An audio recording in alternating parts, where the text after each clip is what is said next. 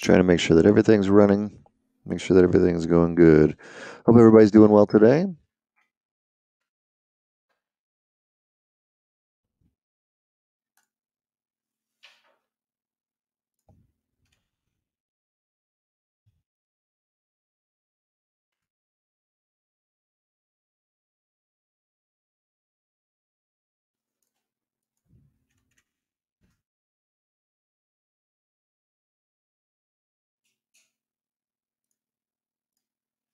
All right.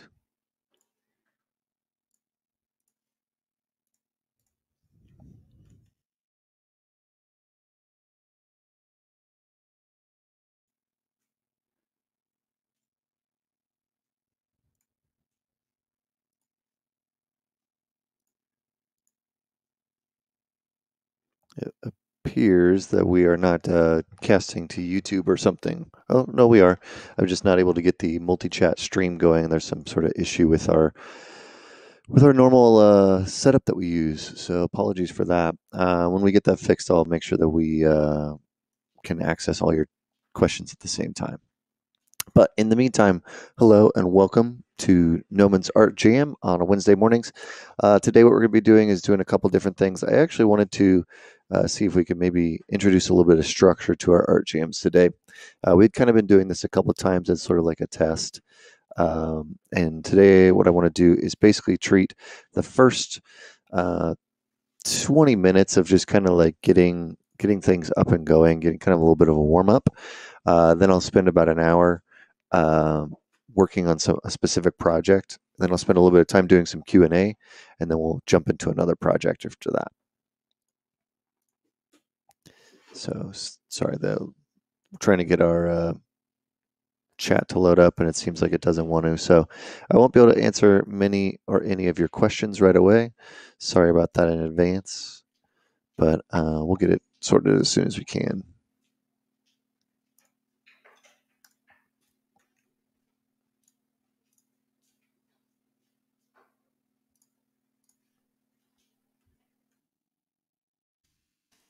All right. See, I was also thinking about maybe trying to put some sort of a structure in here. So in case you guys haven't joined before, this is what we've been working on over the several streams that we've been working on. Working through the Fan Art 6 challenge. So these are the ones that I've been doing. Today we'll be focusing a little bit on Bosk today. I spent some more time. If you joined one of the previous streams before, you may have seen I've been working on this character since the beginning of the stream. And this is kind of where I had left off at the last stream, and I wasn't very happy with it, to be pretty frank. It was kind of a situation where I just wasn't really loving how it was looking, and just wanted to just make it a little bit better. And so I spent some time off stream, working on the head and just really getting it to a little bit better place for me, and looking at some more of the movie reference and stuff like that. And so I've kind of gotten into a place where I'm somewhat happy with at least where the head shape is going and the T shape and just kind of a general direction. So what I wanted to do today is spend a little bit of time um, doing like some detail pass stuff. So I think we'll spend some time on that in a little bit. For now, I'm actually just gonna let's like see if we can do this. We'll do this live. I'm going to add some text here. So we're going to say like 20 mins. You guys can't see this yet. Warm up. And then we'll do, how does this work?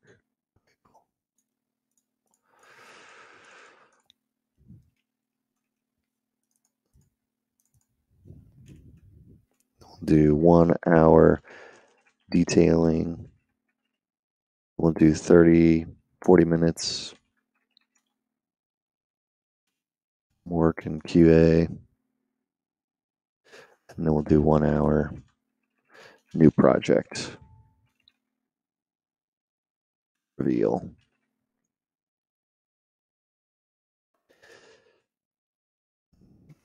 This maybe.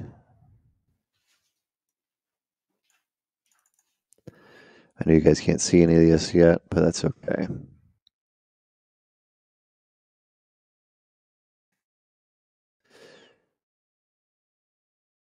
Trying to find the right font, which is always a challenge.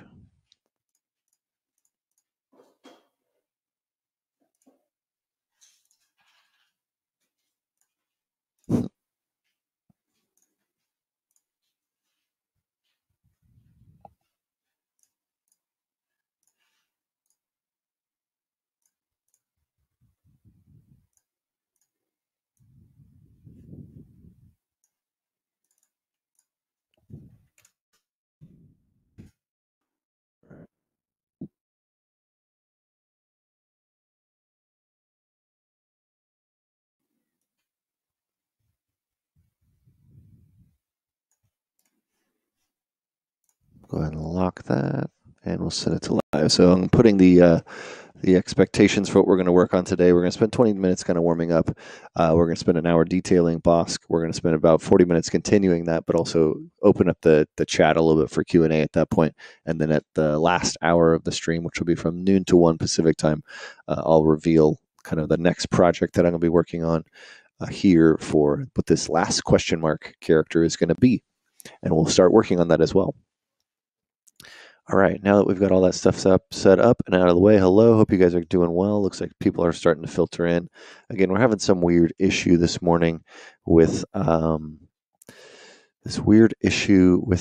multi-chat, so I can't see everybody's chats all at one time. So I'll attempt to bounce back and forth best I can to, do the best I can with that. All right.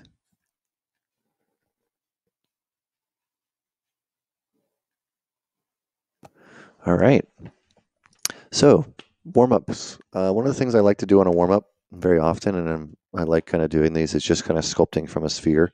So, we'll spend about 10 minutes on this just to kind of get us moving today. And what I like to do is I just go into Tool, Polysphere. You can load one of these up. And I kind of just like to explore shapes at this point. So, I want to, I'm going to turn symmetry on, and I'm going to go down to the lowest resolution. I'm going to go into my geometry tab here, and I'm going to delete higher.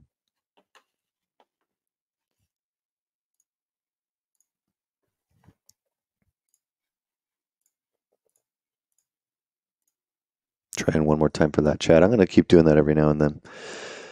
And I'm just going to start sculpting. So I usually try to make something that's in a relative head shape.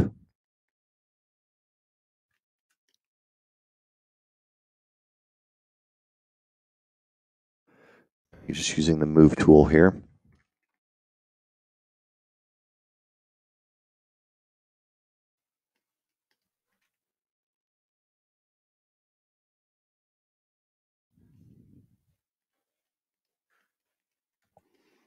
Make something somewhat humanoid, maybe.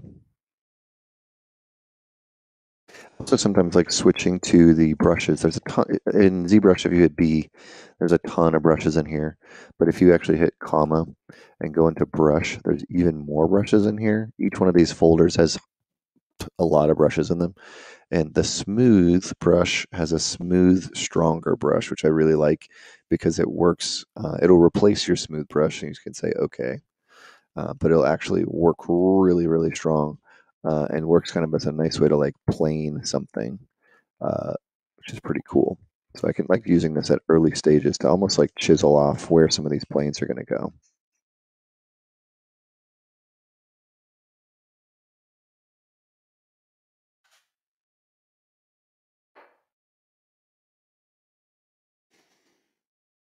All right, then maybe I'll add a subdivision level here and I'll just start sketching in. I kind of like this triangle shape, so I'm going to try to keep something in line with that. This little like drooping accident here I think is kind of interesting, so I'm going to accentuate that. This is just kind of a warm up to get us moving.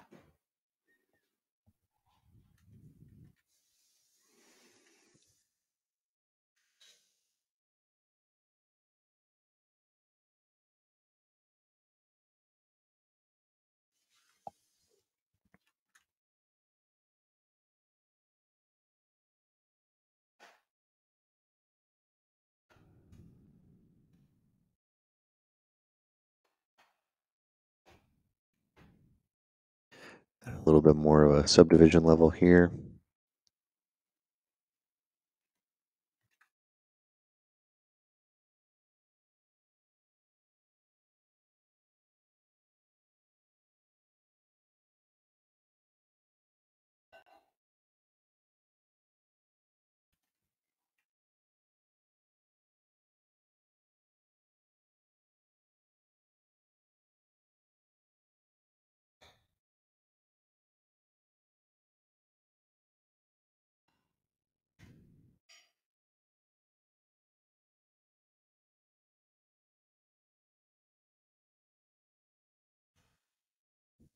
Kind of reminds me of one of the older men from the Muppets right now.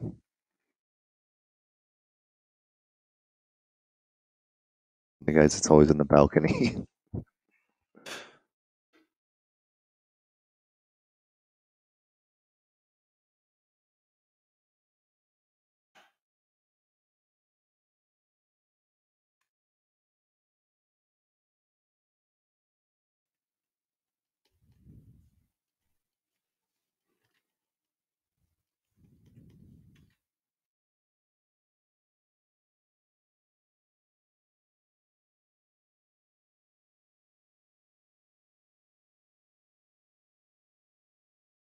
I have folders and folders and folders of these different types of sketches that I kind of just have.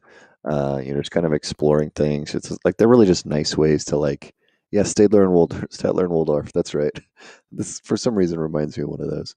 Um, I have sketches and like this in folders, and it's just kind of a nice way to, quickly get your brain going, even if this isn't something you necessarily want to keep working on. Sometimes you make something and you're like, oh, this is an interesting idea, or maybe I do like this, and I'll run with it for the future. Kind of give him this little mohawk situation. We'll get away from that. There's an element of this that almost feels like it could be like a giant as well.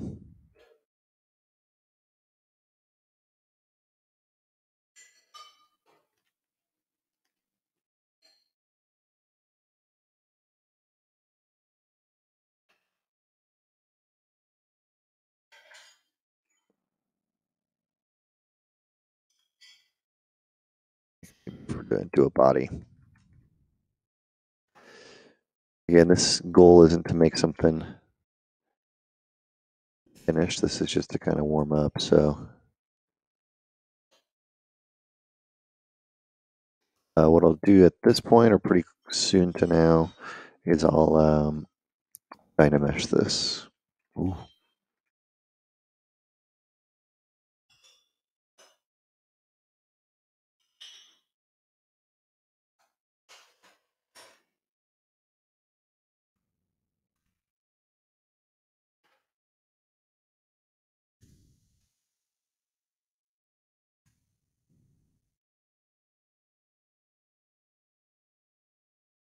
Let's see what this one's at. A little high res for me. I'm going to bump that down to 64.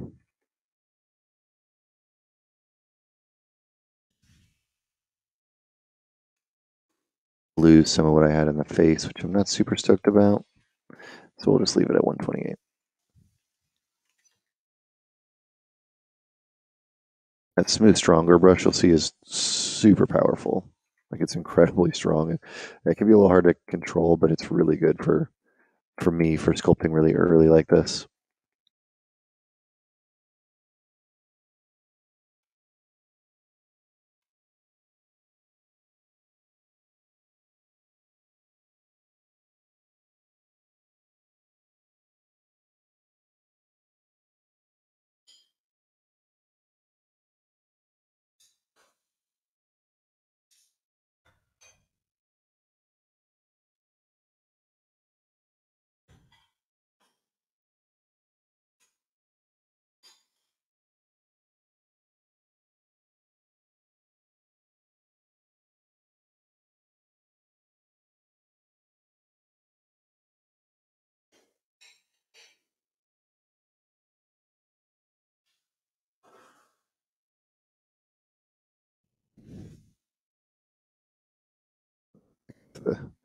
Back into sculpting.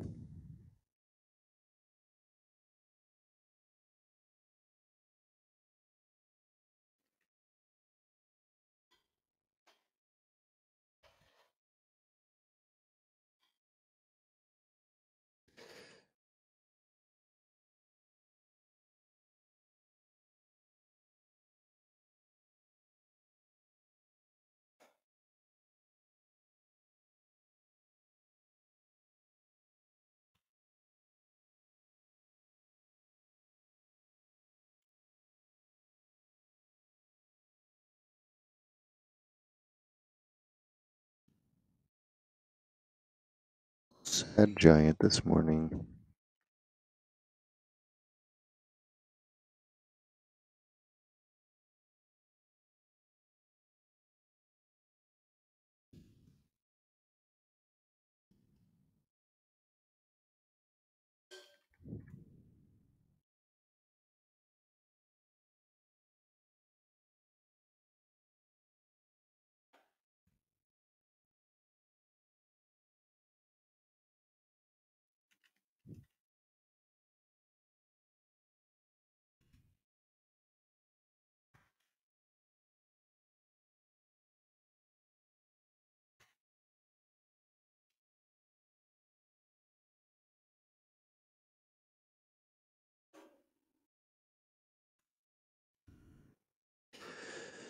Now, kind of at this point when I feel like, okay, I could either spend a lot more time on this, um, finish it.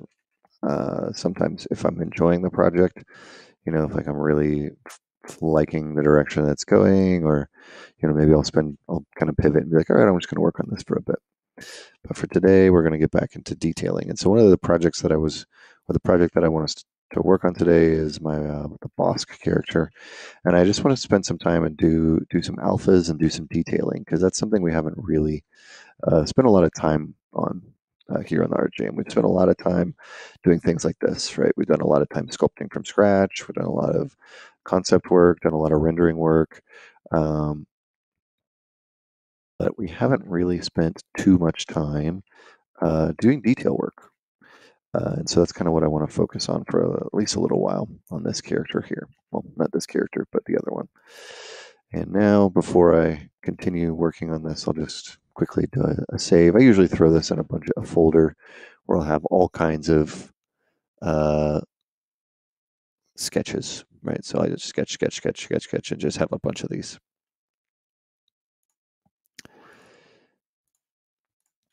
What is that? Giant. For example, I don't really know what this sketch is, but I'll load this one.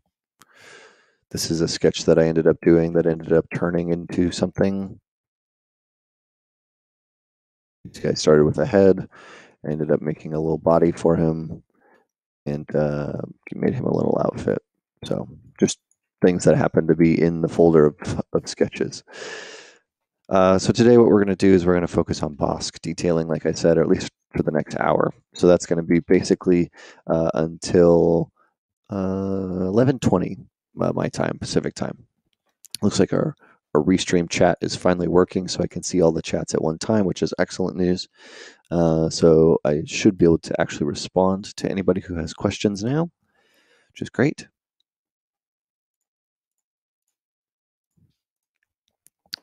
All right. So we are going to, first I wanted to look at some reference. So I had pulled up my reference folder here, which is just obviously a bunch of Bosk images. And if you look at a lot of his actual designs, he has some really large plating on his head. And pretty much all of these. This is obviously some lizard reference, which is pretty cool. But a lot of the stuff on his head was really large, and I thought that was interesting, especially the original. But there's also a lot of really small elements here. And so what I was thinking we could do is, some of them have gone more this alligator skin, which I kind of like, which is cool with these like points, the serrated edge. But finding a way to transition the really large shapes into the smaller shapes is kind of what I want to find a way to do. And iguanas are actually a really good example of that because you'll see these really large shapes here. And then down in the eyes and like anywhere around where there's a lot of movement, there's quite a bit of smaller scales. And that's obviously so that it can move, right? Which is cool. So I kind of want to explore some of that today. And I'll be using the images you see here as reference. One of the things that's cool about using nature reference, but like just looking at these photos in general, is that there's like a very clear, you can see these sort of patterns that start emerging, these lines that start emerging, and start understanding that this is likely all for movement. So that's something I'm going to want to keep in mind when I start working on my own. This is a really beautiful shot. Like, again, the transition from large to medium, small to large again, and then around the eyes incredibly detailed and very, very small.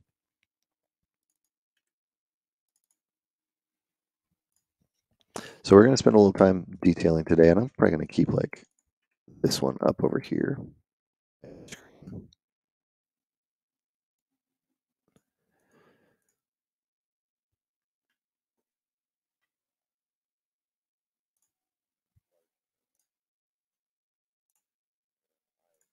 All right.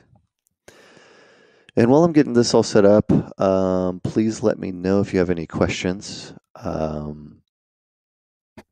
Yeah, let me know if you got any questions. I'm going to happy to answer them. Like you see, kind of here, this is our schedule for today. So we're going to spend about an hour detailing, and then I'm going to try to address as many questions as I can in that 40-minute block. Just because we tend to get a lot of questions, about Gnomon. We get a lot of questions about portfolios, and I think it'll be easier to kind of collect all those at one time and try to answer them then. So I already see Vladimir from YouTube. I see you posting some questions, so I will try to answer those as as quick as I can, but also I want to focus on some tips while detailing.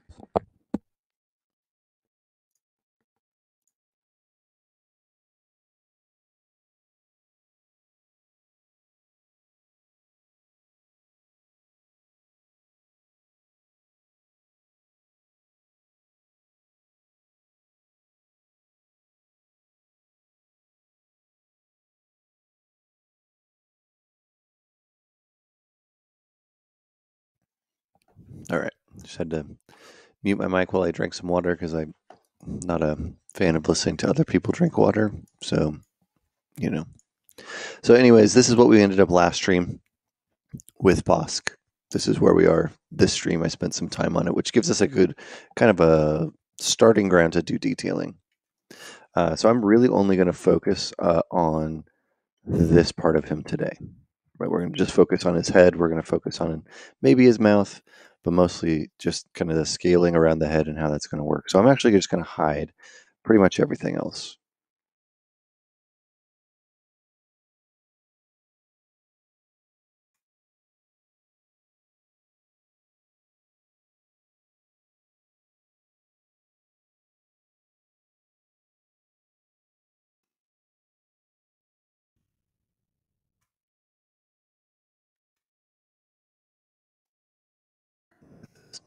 There. All right, I'm gonna, because it's just strange that that's sticking out. I'm just gonna push it up there so I don't have to see it. Okay, we have about 200,000 polygons right now, and right now, 200,000 polys isn't really going to be enough to get the shape, some of the shapes and stuff that we're talking about, especially when we get into these details. So I want to kind of address a couple different things when it comes to doing,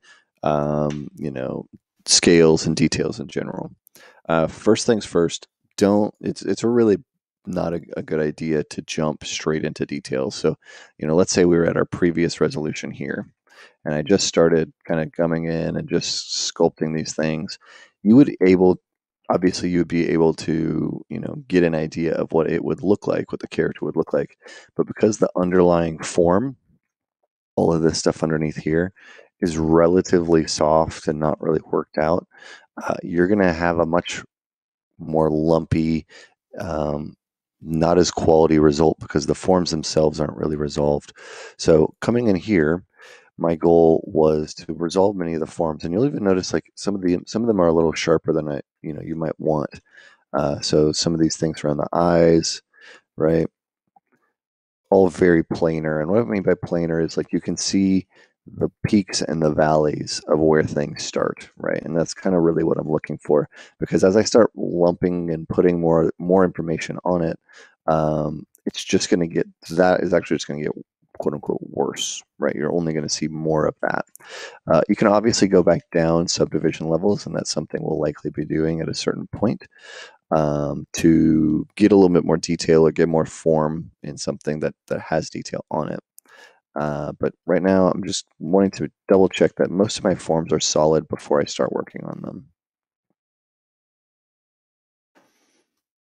To me, they're feeling like we're in a pretty good spot. So what I'm going to do is I'm actually just going to kind of visualize for you guys what I'm thinking. I'm thinking that this area here, something like this, And all the way up here will be larger scales. Not unlike kind of what we've been seeing in the iguanas.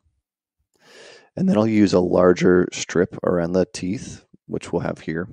But the rest of it, I'm going to try to do some of this very fine detailing things. So what that means is we're not going to be able to just coat the whole thing in one pattern.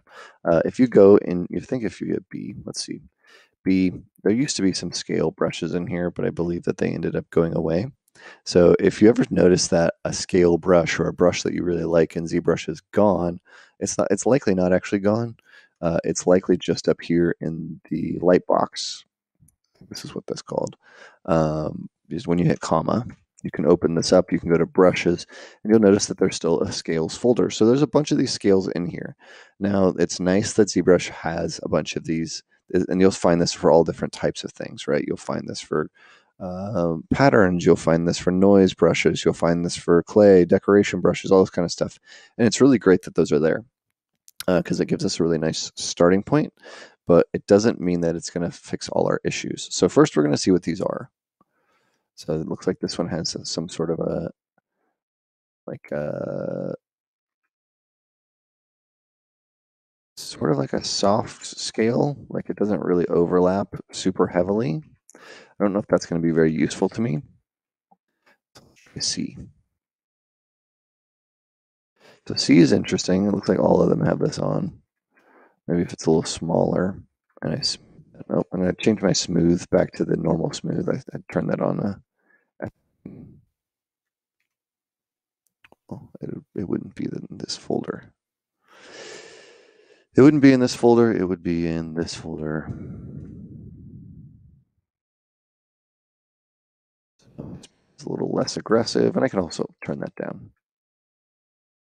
But this looks like it's a scale brush that is pretty intense, and I'm seeing if I smooth it, if it can give me something that I want. But again, that doesn't really look like something that's going to be useful for me. Let's try scales D.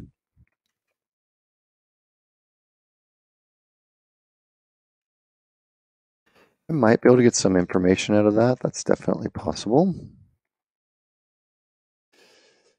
But not super sure about that one. Scales E. Again, kind of a same type of situation. I'm seeing like even if I overlaid them, just exploring with what these brushes do. Let's do fish scales. I have a feeling this one needs more resolution, so I'm going to go ahead and high res that. And you'll see it does have kind of this pattern of fish scales. It's kind of emerging. There's potential that that'll be useful, but you see how much it's like moving around the surface.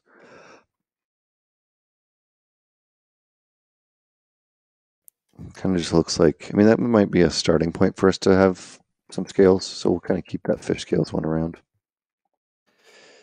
It's fish scales 2. This one looks like it's almost what you would use on his arms. Pattern. I don't think that's going to work for his face, but we could use that later for his arms. B. Oh, okay. Now this is a really good one that would go on his arms. If you look at Bosk's arms, they're very specific in their shape.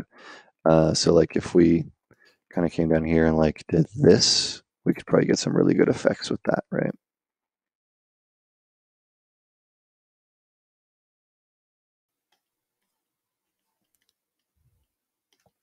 For illustration, I would spend a little more time on it, but overall, pretty close.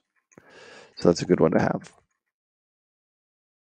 For his head, it might work in some areas, but it's so, like we might be able to get some of these smaller details. I'll upres one more time. This could be kind of nice, right? For kind of what we were talking about, like in these areas. So that one was fish scales B. We're going to remember that. Lizard scales, I've used this one a bunch before actually. It's not too bad. Kind of the same idea.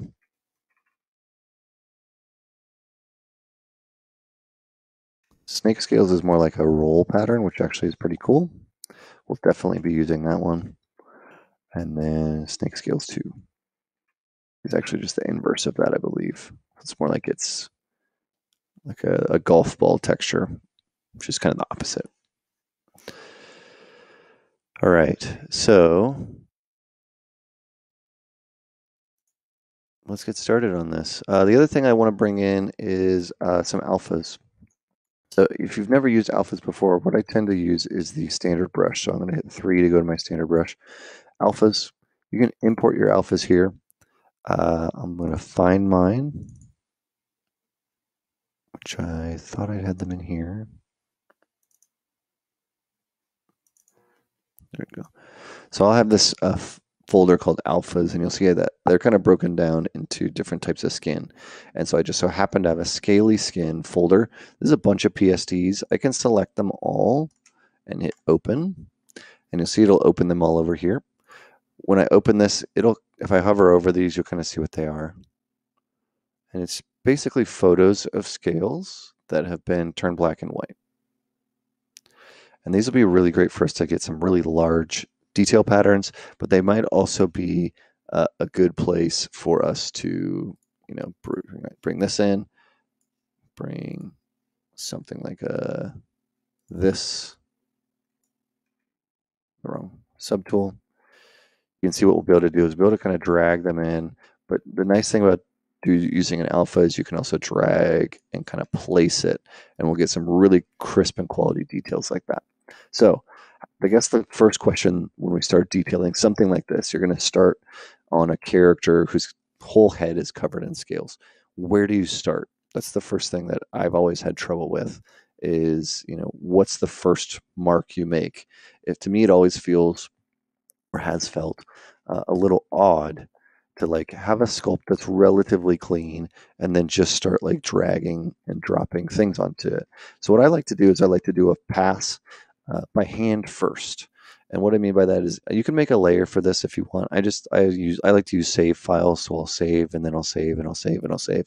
But what I like to do is just kind of come in and do one pass by hand first, and that'll also help guide the direction of it so that I'm not just randomly placing things. And we had talked about this kind of being maybe the pattern for that. So I'm looking at my reference here. I'm also kind of looking at the iguana that we have up, looking at a bunch of different kinds of things. And I'm going to start kind of around these eyes. I think I want this area here to have some sort. I'm going to turn this damn standard brush up really high. I'm just going to start sketching. And this is not intended to be, the final version. This is more or less me ideating on where things could go and kind of just blocking in some potential lines. I can obviously fix any of this at any time. Just kind of getting some of these big shapes in, also exploring what those shapes could be. When you look at some like different scales, sometimes they have like this type of a pattern on them, right? Where you almost start doing like these types of shapes. When you look at other ones, sometimes they're just circles. Sometimes they're like almost like an octagon and they have very clear edges to them. So here I'm trying to create some sort of a pattern that for me is going to create a nice line through here. And I'm also going to sketch in this line. And I'm not afraid of being a little over the top right now.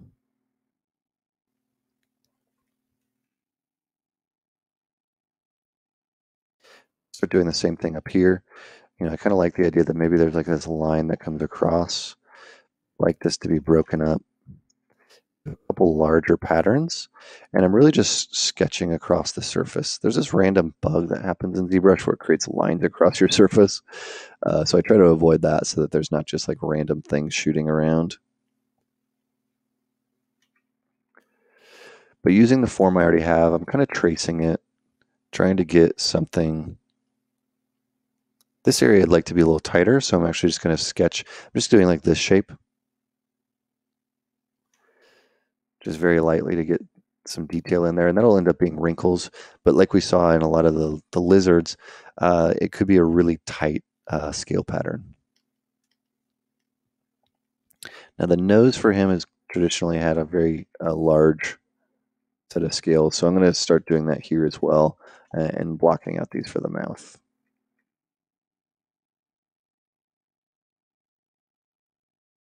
Go all the way up. It's a little intense. I'm gonna go here, maybe like something here. Now, if you're an illustrator and you don't necessarily want to go to the most detailed version of this, a lot of what I'm doing here is probably going to be close for you because if you zoom out, this is going to be enough for you to paint on top of. So feel free to stop here if you only are interested in getting just kind of that starting point. And it's really just about sketching at this point and not being, one of my fears that I always had when I started out sculpting was how do I not mess up what I already made? And so often that's a tough one because you can see how big these should be. This is gonna be a challenge. You sculpt and you sculpt and you spend a lot of time and you smooth the surface and then you smooth the surface and you keep smoothing it and trying to make every not iteration but every level of this character the same like quality, meaning like it always looks like it's well done, like it always looks like it's nearly complete. And I think for me that was actually one of the more challenging things to break away from, is allowing yourself to have the model be, or the subject, whatever it is, not be as resolved as it's been before. Having it, I'm just loading up the previous one.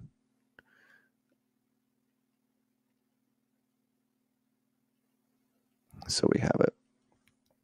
So this is before. Allowing it to be a little bit messy and trusting in yourself that you'll be able to fix that. I don't like this idea of having like a bigger set of scales like right here. And then all through here, I actually want this to be like tinier stuff. So I'm just making some squiggles. And I like the idea of some of these being much larger.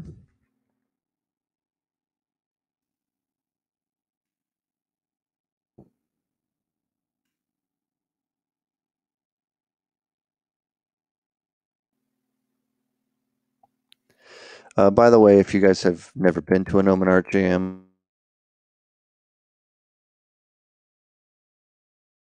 thanks today. And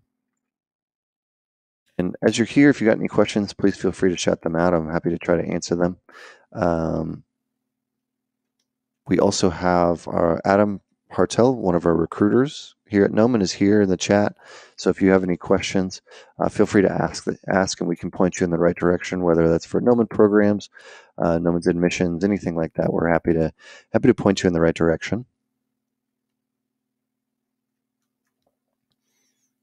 All right, kind of getting that lined up.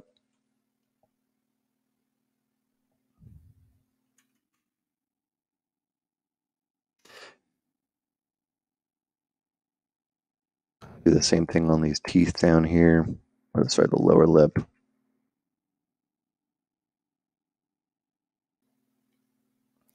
And this is just really blocking it all out, using reference.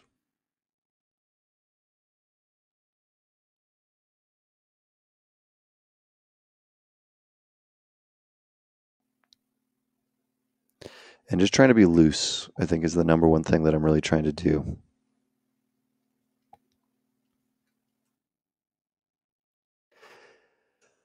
There was a question from Vladimir from YouTube. It says, you want to work as a character artist in your dream studio, but there's no openings in this position. The only position is, say, prop artist. I've applied for it and I got a job. Is it possible to transfer to another position within the studio? Is that a common practice? That's a good question. It is a practice that happens. It's not always incredibly common. I think one of the challenges that you would have, if it's a dream studio and you want to work there regardless, then I'd say take that job and do it anyways, right? If whatever, it's Blizzard, CD Projekt Red, Riot, whatever your favorite game company is, right? 343, Bungie, like whoever. If you're wanting to work for them regardless, and you don't want to go to another place, then sure, if you've already gotten an offer for that place, I would do that. But yeah, it can be a little difficult to to transition within a company, and that's because typically a company has at the end of the day, is a business and they have things to do. And so if you're asking to say, hey, I want to transfer over to this other department, what you're really kind of saying in a way is like, I'm wanting to do, I want to take away from this part of the company to add to this part of the company. And that can be a bit of a hard conversation to have sometimes. So it is a common practice. I've seen it happen quite a bit, and especially for people that have been at a company for several years. It doesn't usually happen within a year or 2 years. It's people that have been there for quite a while. So I guess it depends. It is possible. I've seen it happen a lot, especially people coming in and out of the QA departments at game studios. Um, Getting into design positions, getting into art positions is pretty common. Especially if you can prove to your teammates, prove to your company that you are somebody that works hard and is valuable and all that, then it, yeah, absolutely is. SK Ezos, for this project, yes, I did start from scratch.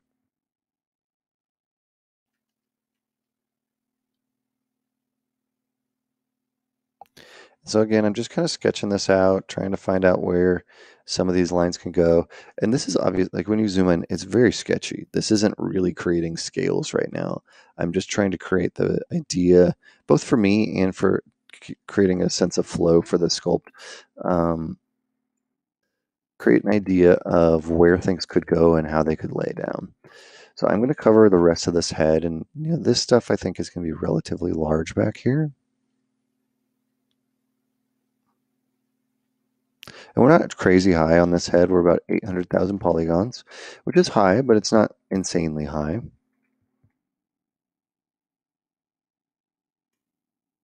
One of the things I noticed from the iguanas and stuff that I was looking at is whenever a lizard's mouth opens, that there's a lot of lines that kind of go this way, right? And the scales seem to kind of follow in line with that. So I'm just going to draw some lines like this. And even like this, there's kind of this continuation of a line like here, like to keep happening.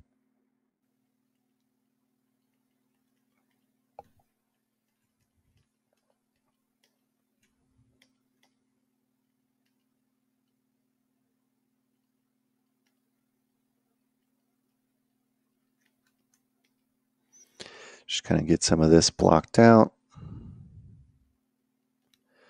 Again, the first pass is by hand for me, and in a way, it's kind of like I was saying before, like trying to mess up the surface.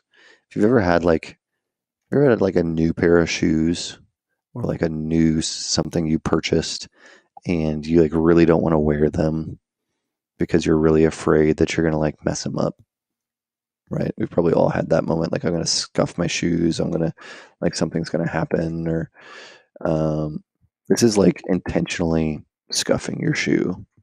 This is like, you know, marking something with a marker that was pristine just to so you don't have to worry about getting messed up, right?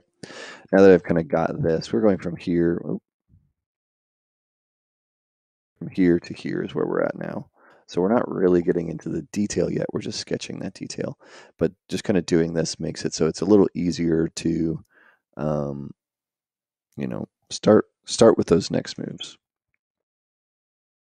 It also makes it more intentional, meaning like all the designs, all the shapes we're going to end up making, we have an idea of what we want them to be. We have an idea of the size we want them to be. We have an idea of the direction that they should be going. Whereas if we don't do this or don't spend a little time doing this in advance, it can be something that kind of gets lost. You can just coat the whole thing in detail without too much thought. And that's because doing this stuff in ZBrush is fun. Detailing is fun in ZBrush. Adding pores and tiny scales is enjoyable, and so you can kind of get lost in it sometimes. And so I'm going to take some of this stuff here. I don't know if Bosk has like ears like a lot of lizards do. I don't think many of them do. Maybe we'll do like a little section that's like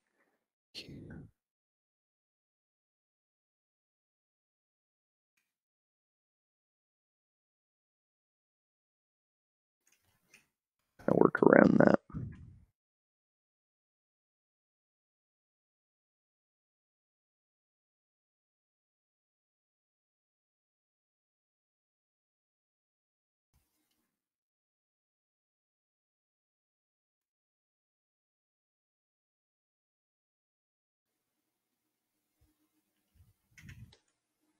I want it to be like crazy obvious. Let's see if it's there.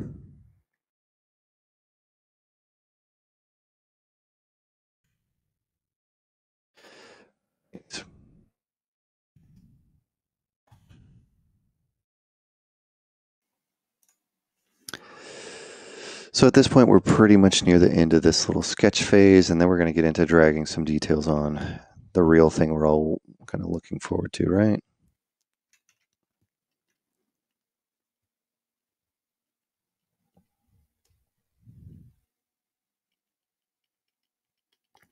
And again, this is like, you can see I'm just like nicking up the surface. I'm creating some direction, some flow to that.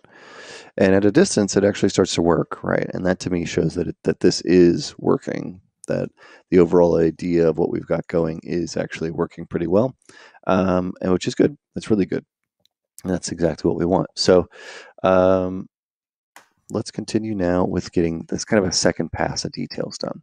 So what I'm going to do is I'm going to use the standard drag brush that we have here, changing it to drag rectangle, and then I'm going to load some of those alphas that I had. So again, these are all different types of alphas, and I'm going to load up some of the bigger ones and see if there's something that has like this. You can see some of these have larger shapes in them. There's a couple of things we can do here. I'll show you guys a cool little trick in a second. But once we find a good one that's got some big shapes, just kind of going through all these.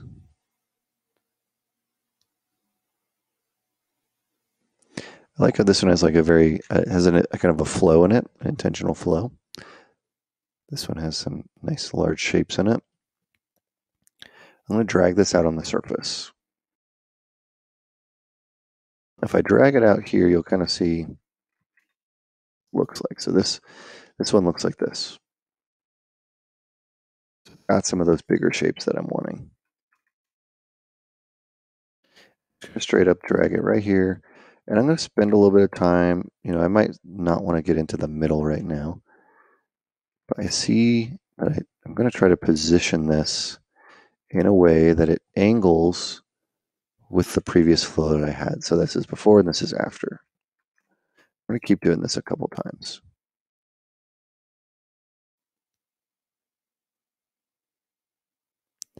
Now you can use masks if you want. So something that I'm not wanting to have get details right now is this. Not wanting to get any details on this.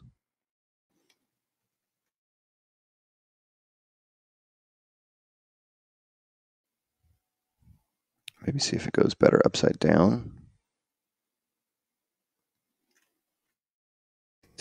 Starting to get other areas where this is starting to be affected.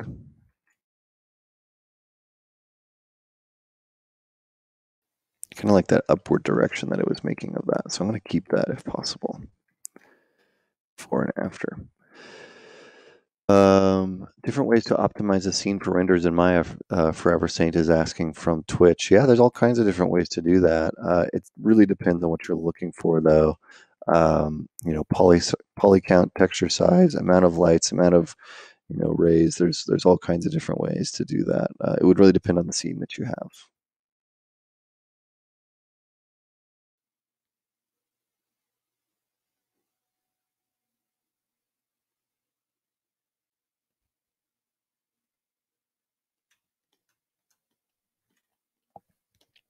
So just adding in a couple quick ones there. And the nice thing about getting these in is, you start to get some of this detail in, right? This is the before of that, and this is the after of that. And these photos, which these alphas are made off, do add quite a bit to the surface, and it's pretty cool. But the thing I want to come back in and do in some of these is I'll probably want to sculpt on top of this to enhance it a little bit.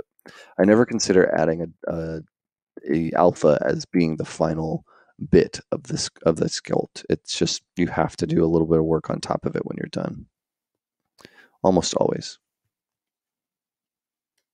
So I'm going to Clear that mask. See if we can get some of these shapes in the forehead.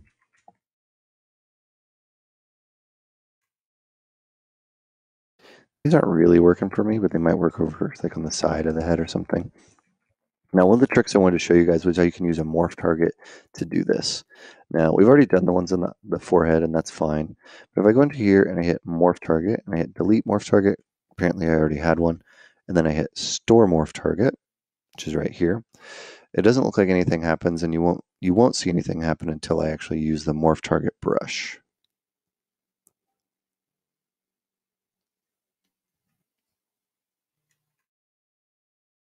Let's say I find an area that I like this is interesting. I like some of these shapes that this is creating. I'm going to angle it so that it maybe aligns a little bit more with what I had kind of been talking about. Right, so I kind of like some of those details there. A little heavy in some spots. So I can go into B, hit M, and then I can hit O from my morph target brush. What this is going to do is if I switch here, you'll see there's kind of a camera A and a camera B. Now camera A has all my detail, camera B has none of my detail. So while I'm on this one, I can use the morph target brush, and it looks like it's also using color. And I can actually go back to what the previous sculpt was. So if I like this big line that it's created, and maybe some of the texture it's created, but not all of it, I can go in and delete it. More or less, I can delete it at least. Then I can come in and I can keep doing the same thing. So I could delete my morph target, store it again, do a drag rectangle, see if any of this is working for me. I think some of these lines that this is creating is pretty cool. Like I'll keep doing this maybe a couple times on this part.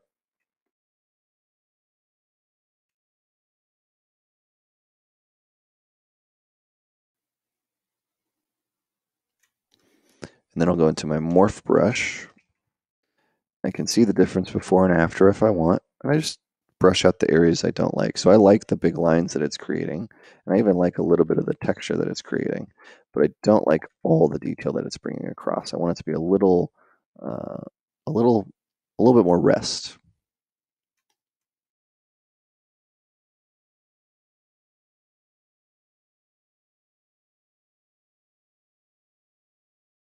Start to see how that kind of comes across. And then we'll delete and we'll store again. We'll keep doing this over and over and over. I like using morph targets quite a bit because they create a real level of control that you don't really get in a lot of other ways.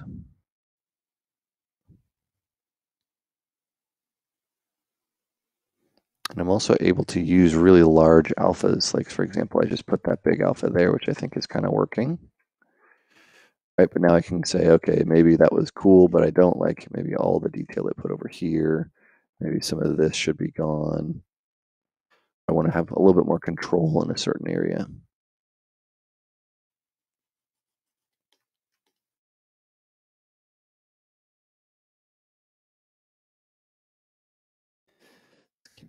Let's do this with some of the areas here on the face and the lips, or these eyes.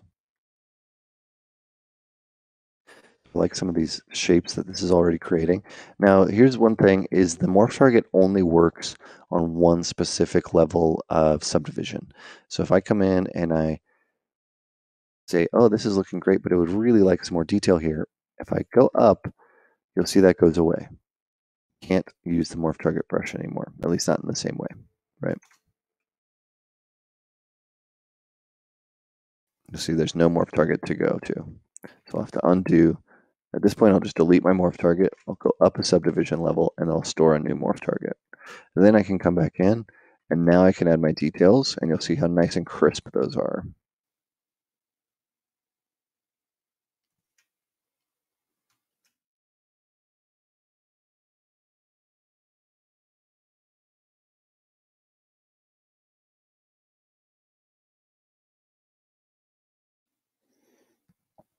And so I'm dragging the same one over itself several times, which I think is starting to create a pretty cool result.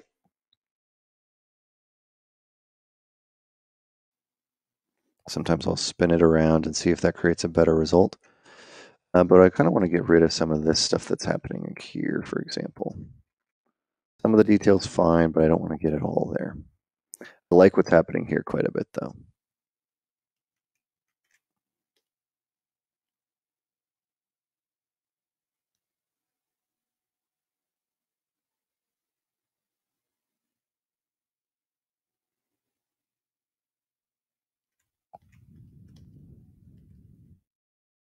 And we'll keep doing this. And at this point, I can also start dragging in a lot of these little ones. Because we have this form that we had, from before we had sketched in, this is the previous one, all the little tiny little details and that kind of like the nicks I had put on the surface. What that really did is it allowed me to have a surface that is kind of messed up, right? Basically, but I can now put these little details on it, and it actually works pretty well. So I'm using the exact same pattern that I had used before.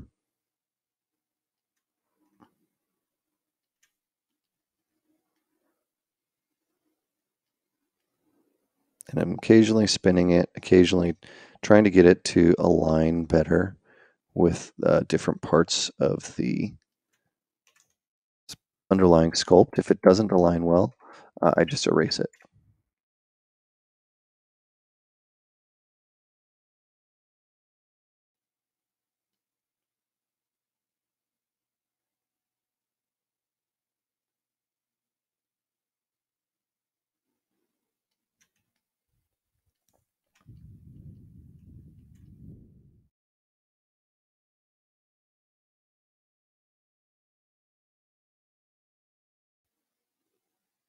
Trying to see if I can get something to work well for that little cheek area. I think that's kind of working.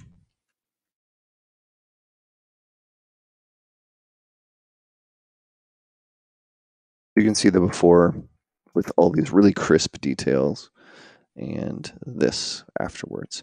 We got a question from Paddler on Twitch who's asking, what are the differences between texturing in ZBrush and texturing in Mari using bump maps and displacement? Which is a faster process? The difference in, I guess the question I would ask you first is, are you asking about like doing surface detail texturing like this? The difference there is obviously, what we're doing right now is um, more of a sculptural detail.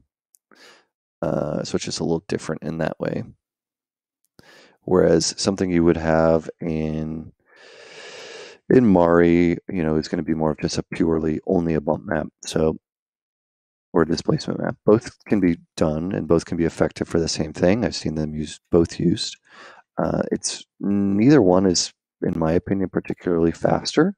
I have seen a lot of people do this type of detailing just in things like Mari or just in the program, and that seems to work really well. So I think it's going to come down to your personal preference for if you prefer sculpting the details or if you prefer texturing the details.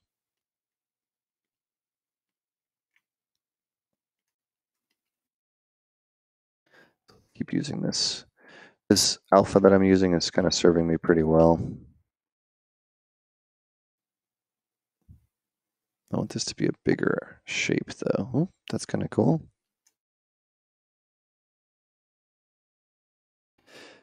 This to me is why it is important to have those forms there already. If you already have those forms, making all those little happy accidents that we're starting to kind of see happen, they happen by themselves, right? I don't have to do really anything at all for that.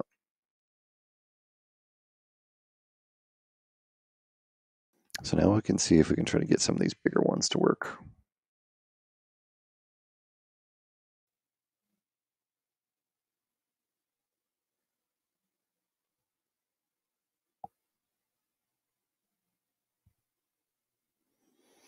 It's kind of working. Come in again with the morph brush.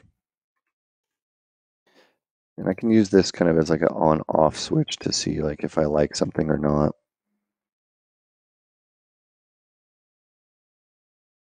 going to come into some of these scales that feel like they just have a little too much information on them, like they're too detailed. I'll either smooth them or I'll use the morph brush to get rid of that information. Right now I'm not using the default scale brush, I'm using a drag rectangle with an alpha.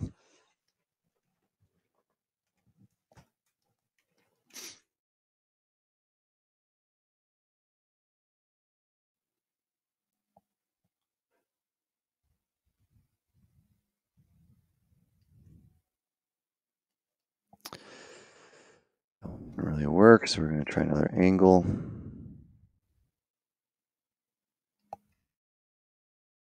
That one's just really not wanting to play with me, so I'm going to have to figure that one out in a minute.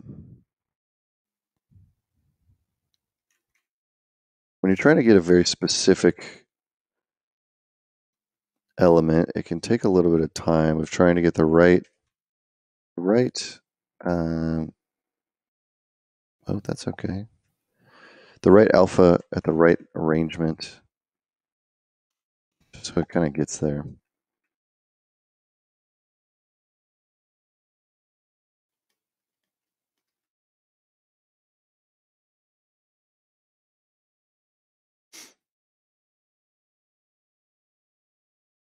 Yes, sculpting the details in ZBrush will definitely add more polys. But you can, I think you would never render a model of this amount of polys anyway. So you would either be using a displacement map that you're getting out of ZBrush or you're getting out of another program if you're going to render this in like a real pipeline.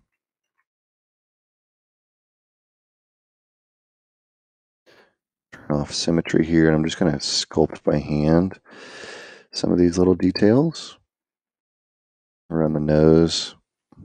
Around the nose here, I'll turn symmetry back on. Just so some of these can be a little more close.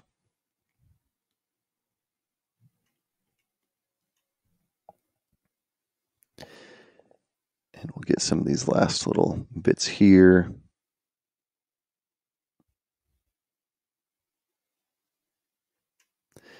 And I'm just using the Damien standard brush. I'm just kind of carving in.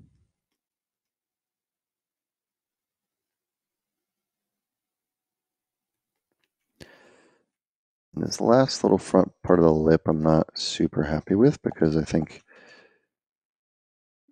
it's just too symmetrical. So I kind of want to turn that off and just try to get it to be symmetrical, at least appear to be, but it doesn't need to be. So I'll just kind of sculpt that in a little bit and go from there.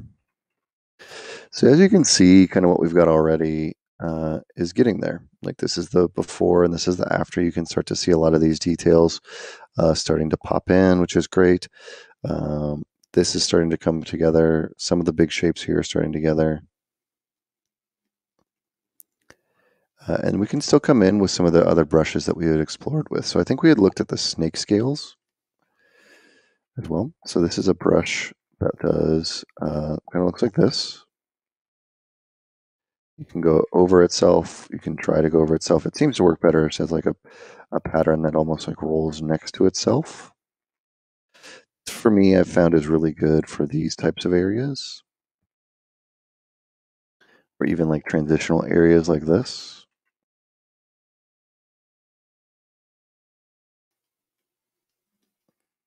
You'll kind of see the difference of like something that feels like it's got a lot of information here. Something that's got, quite a bit of direction and pattern to it. Whereas if I start putting this pattern next to it, it doesn't really, it kind of works, but you really need to find a way to transition it into that. Otherwise it feels kind of fake. You can put it in there occasionally, maybe for these lines that I had talked about before, like this could be a good point to start blocking this out.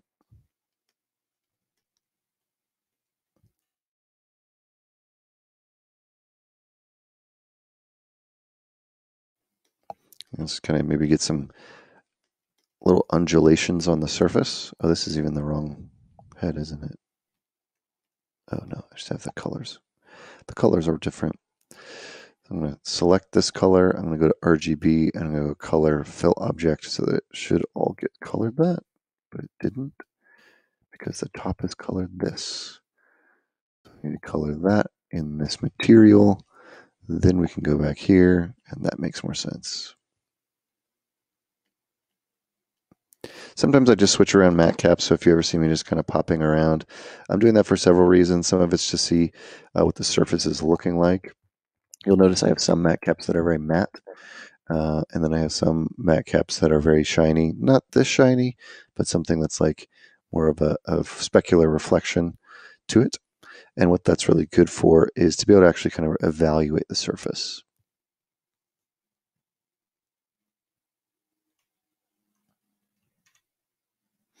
But this is starting to get there. So I'm going to go back in here. I'm going to grab some more of these alphas. And you'll see even like this scaly skin, I would prefer to use this alpha, right, versus this down here. So you can get the same thing. The brushes are effective, but just because they're effective doesn't mean you should always use them. That's kind of my thought on that. Like I would rather come in and say like, okay, I know the direction. Oh, asking this thing. The direction this should be going is kind of like this. I think that size of scale works. So I'm just going to do that several more times.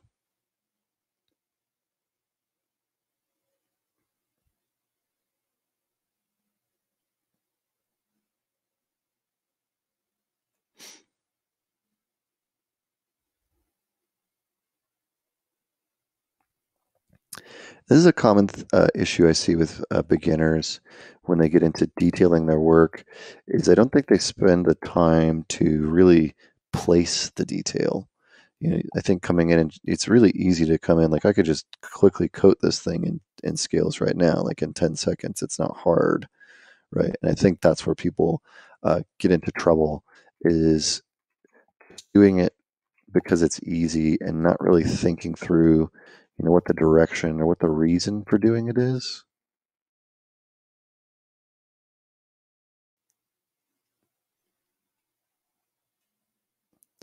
Not having the control, I think, is part of it.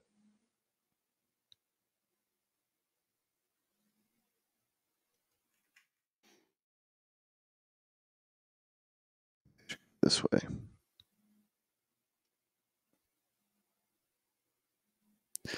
So you see, even in this one alpha, I can coat this whole neck here, which is great.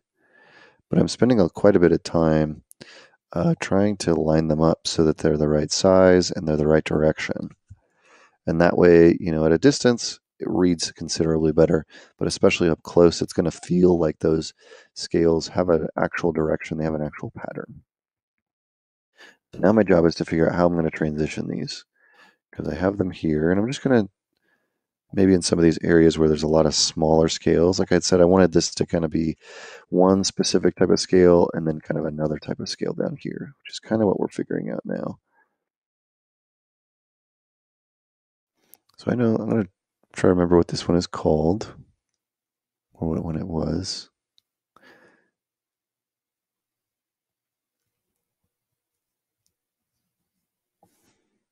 So this one.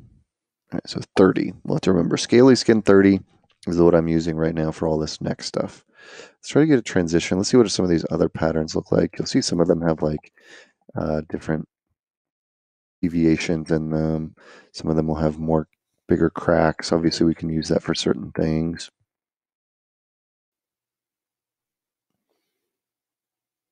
I want to try some of these.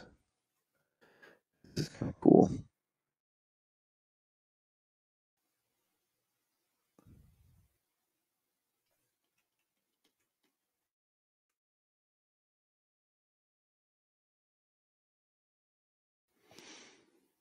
The idea that there might be some larger scales in here still. I can always, again, come in with that morph brush and erase things. So if I don't like all those areas, get rid of them.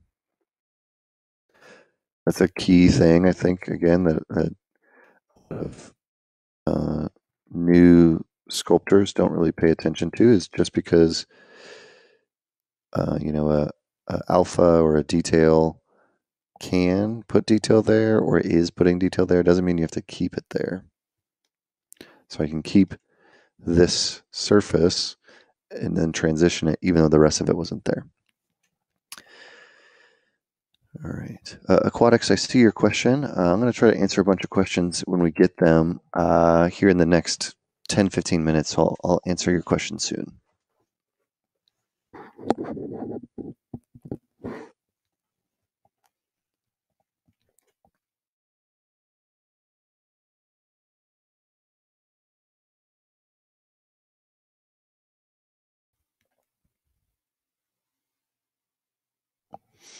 And to me, this is kind of zen. Like I can spend, like you can and should spend a lot of time trying to make this look as good as you can.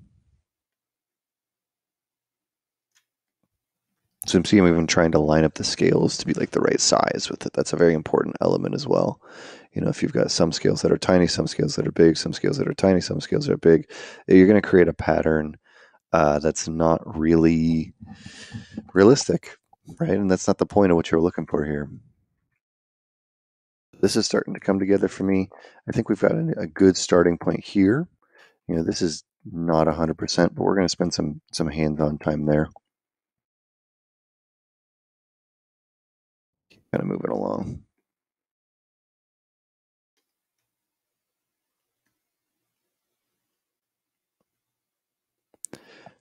Knowing that this character, doesn't need to have his entire head covered. For my illustration, I'm likely only going to show the front of him, so I don't know if I'll spend a ton of time on the back today. And I'll probably do something relatively quick for the neck. Like I think this is a nice pattern we can use for that.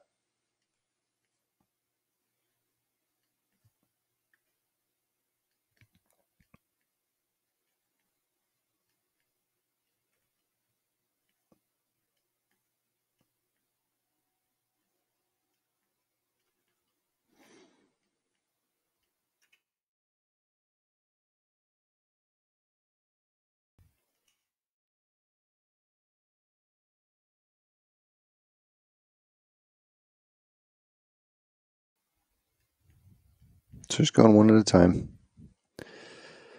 Being conscious of the size, but not necessarily being too anal about it. Trying to align it as I can. If something feels wrong, I'll adjust it.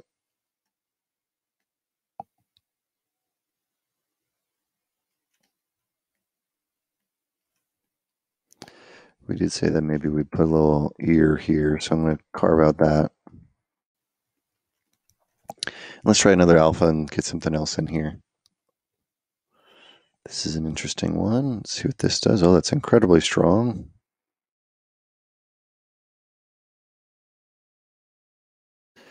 Even though it's really strong right now, I'm just dialing it in to see, like, if it were not that strong, would it look good? And I think the answer is no.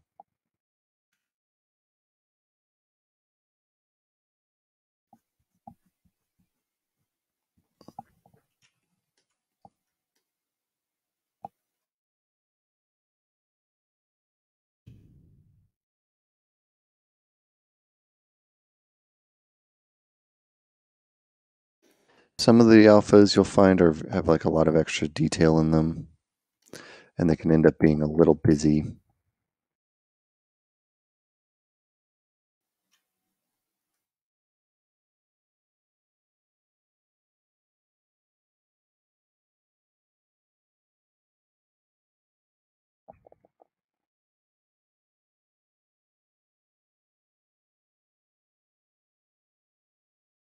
Seeing if it works. If it doesn't work, it doesn't work. I don't spend too much time on it.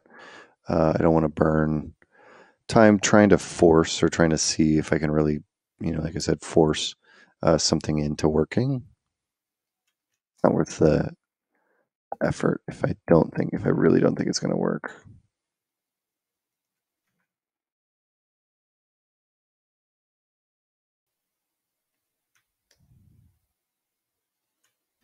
This one feels like it just needs to be way less intense. More than that. Let's see. Hmm.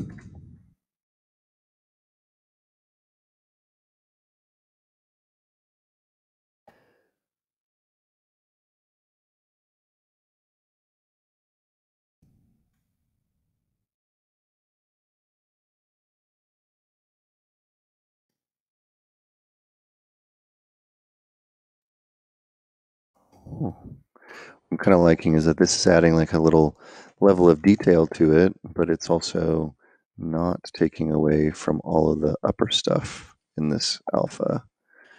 I come in with morph again, kind of clean up some of these or add some shape to some of these.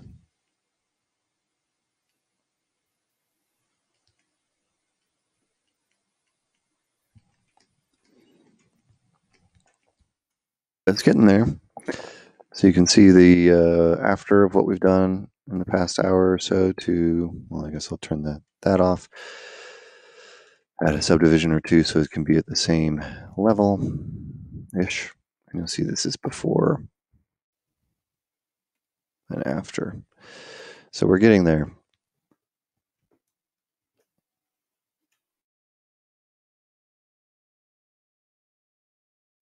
Now, there's a couple things that I'm already going to call out here and that we're actually losing that's actually making it in some ways look worse.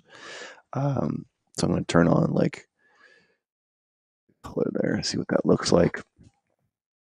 Some things that I want to keep in mind when I'm doing this. Right now I've got a good first pass. I've done my first general noodling pass. I have some areas here that I should probably do one more pass on. So maybe we'll just quickly, 30 was a really good alpha for us. So we'll just kind of do some large scales in here. I said I'd do that ear. I'm not sure I'm going to commit to that.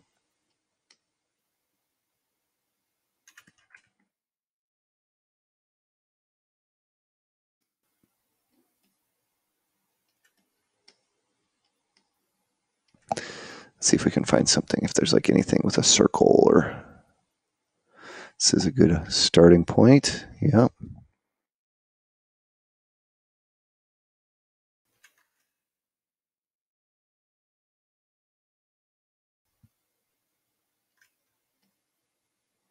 Finding alphas that have direction in them can be a really good way for you to kind of do, a shape or something to guide that.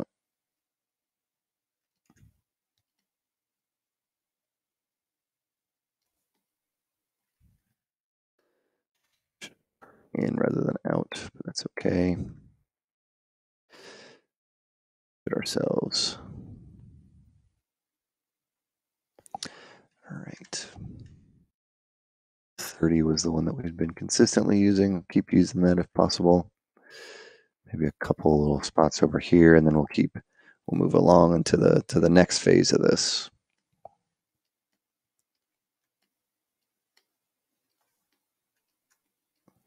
All right, so we've got a really, really solid first pass here, and I think generally it's starting to look good. And I'll go ahead and we'll transfer, we're about an hour and 20 in now, which means we're going to start doing a little bit of Q&A. So I'm going to start answering your questions if you have them. So please feel free to chime in the chats, whether it's in YouTube, Facebook, or Twitch. We are doing questions across all of those. So if you have any questions, please feel free to ask. And I'll try to get to them best I can. First question that I'm seeing was from Aquatic, and you're saying it's looking nice, but you don't have much experience with 3D sculpting. Mostly use clay, and the texturing being so instant is really remarkable. Would I recommend a program like Blender to get started with kind of a process, or jumping straight into ZBrush? And another second question would be, is ZBrush good for doing inorganic things like hard surface, architecture, etc.? I think that if you're interested first off, if you have a lot of experience in clay sculpting, I would highly, highly recommend using ZBrush as your first digital sculpting package. I think it's going to feel the most like clay. And there is a free version called ZBrush Core Mini, which is limited in what it can do, but you'll at least get a taste for the program. And I think that's kind of what I would recommend for you. Second, yes, ZBrush can do hard surface. There's some specific hard surface tools that it has created, or that Pixelogic has created over the past several years, and you can make all kinds of stuff. It is, in some ways, I've seen some people do really, really incredible things with it. I'm not as comfortable doing hard surface in ZBrush, but I've seen, like I said, people do super stellar stuff. So definitely possible to do that. Let's see. We had a question. BMag art. No, I was not using uh, the default scale brush. That was the I was using it for a little bit, but I've also been using the a set of alphas. We're using drag rectangle. SK Ezo says, what is the difference between voxel sculpting and a subdivided one? Voxel sculpting adds details typically where you need them. And polygons are a contained, or subdivided polygons are a contained mesh that you're adding detail to and you're removing detail to. That's the main difference of voxel and subdivision. Do I have pointers on the brush depth for alphas? You just started playing with that function. It's really sensitive. I don't use the brush depth all that often, which is what it is in here. Each brush that you'll see, like for example, like the standard brush likely has its own, they'll have their own depths already.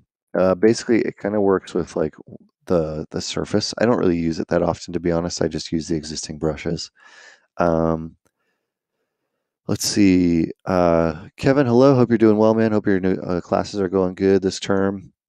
Um, let's see. Is this a character I made up or something based on something out there? This is a character from Star Wars called Bosk. He's one of the 6 bounty hunters from Empire Strikes Back. And then Byron from Facebook is asking, what is a good way to bring more characters to life and to bring more characters life to eyes? Are you asking how to bring more life to the eyeballs themselves, or are you asking just how to bring more life to a character? Well, we get some more questions, and I'll do some more question and answer today. I'm gonna show you guys what I was talking about. About now, I've got my first pass in. Now, what I'm missing, or what have I messed up, basically. Um, Notice here we're having some big forms, right? Big forms here, big forms here. Even some wrinkles that have started occurring.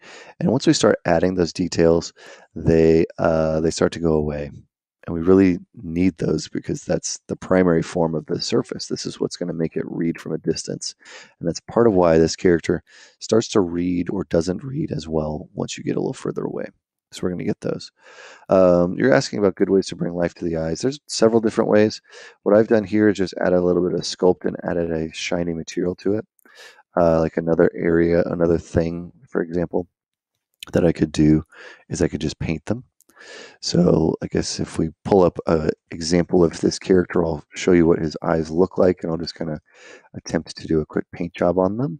He's kind of got these horizontal slits with black irises. The movie version, there it is. It's a little bit orange, a little bit of black in there. So what I'll do is I'll just paint really quick that. Switch to RGB. We'll switch to just alpha, turn off this, and we'll just maybe make like a black color. We'll give this that. Paint it.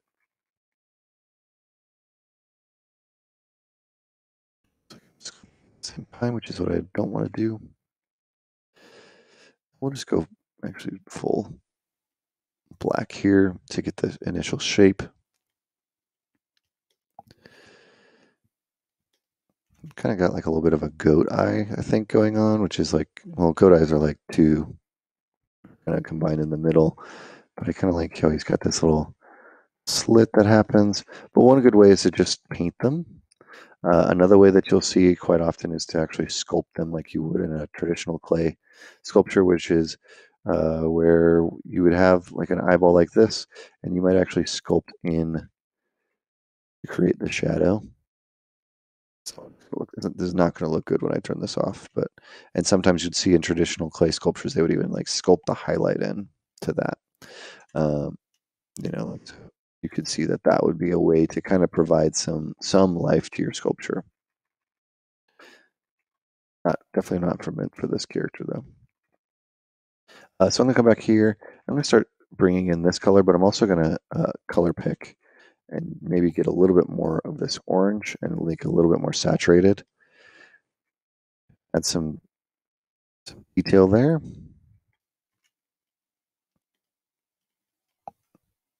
Do that one more time, maybe a little bit more orange, more saturated.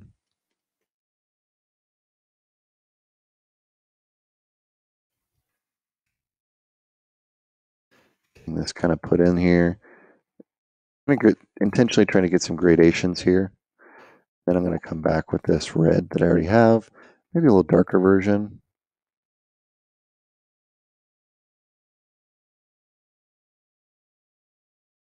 Go over all that. Orange to spread a little further.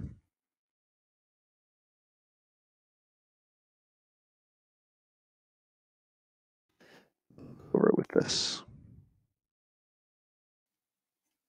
I'm already using a shiny material here, but now what I can do is I can kind of come in and now I'll paint like a really crisp line. You can play with your focal shift if you don't want to. Maybe make that a little crisper.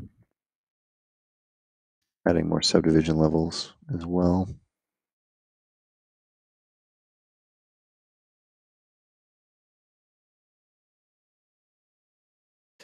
If you want to go full anime, you are more than welcome to, and paint in your highlights.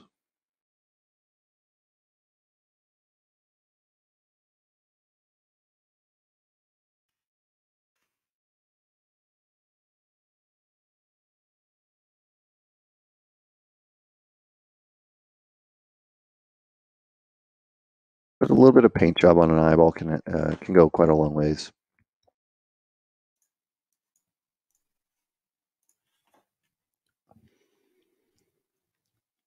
So like, let's say we just decided we want to paint it a little white.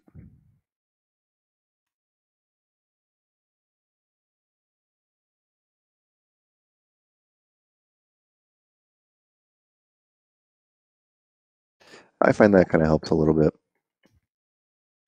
I was on Soul Per from Twitch is asking, you find that your alphas don't stick to surfaces with some depth variation, like the center of the drag is smooth. If there's a slight fold, I'm missing something. I think what you're saying is that there's kind of a fall off to the brush. The inside has more detail and the outside doesn't. And what that means is if you're going around a surface, it doesn't always wrap around the surface, and it's not really intending to, or it shouldn't be intending to. So maybe that's what you're seeing there.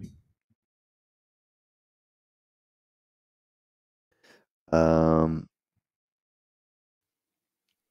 is it possible to complete final topologies for characters like your Bossk and ZBrush? It is. There's topology tools in ZBrush which you can totally use. They're good, but I think that you'll likely have better results in another program.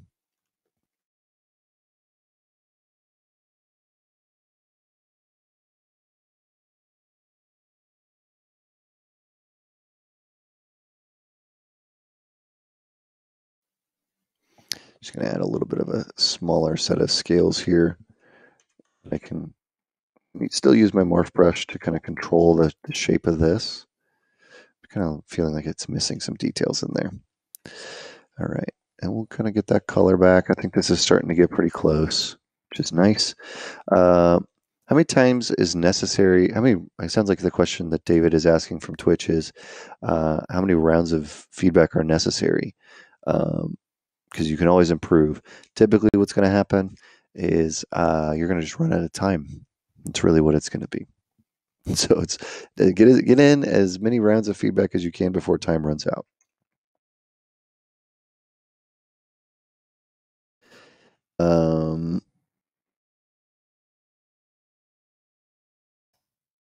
Somebody asking. Okay, Wirt from YouTube is asking if you have any advice for aspiring technical artists.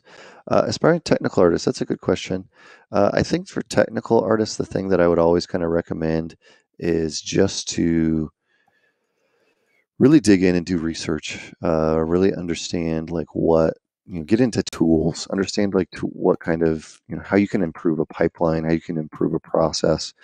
I think that's going to be something that'll really suit you in the future. All right, so this is our before and this is our after. What I'm going to do now, this is since we've kind of done our more or less second, or this is our second full pass of detail, is I'm going to go in and hand sculpt for a little while. So I'm going to turn off this and I'm going to hit my Damien standard brush, and I'm just going to start sculpting. And I have the intensity up relatively high here. And what I'm going to do, like I'm missing some of these bigger folds that we had before. So I'm going to go down some subdivision levels. I'm going to try to bring those back in.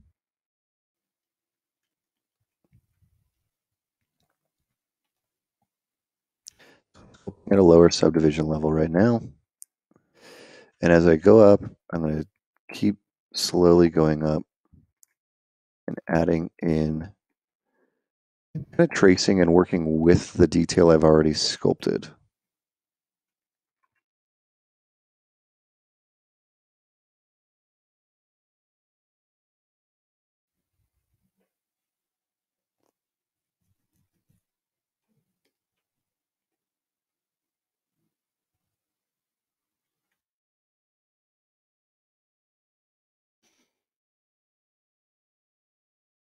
So you can see I'm actually sculpting around individual scales here. So whereas before, like we'll do a quick time lapse, I guess, but like from before I was doing this, it gets a little flat, right?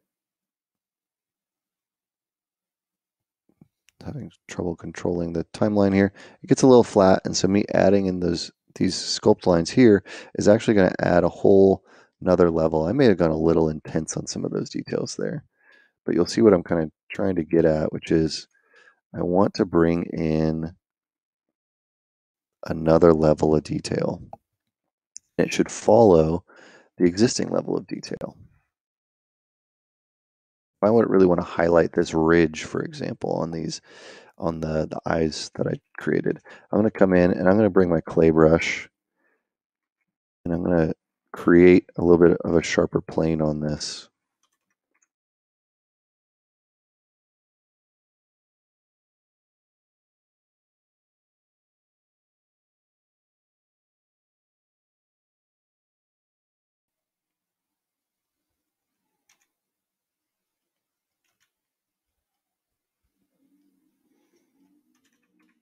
So I'm really not afraid of kind of getting in here and just sculpting down to this individual scale level and trying to control it in a way that makes it feel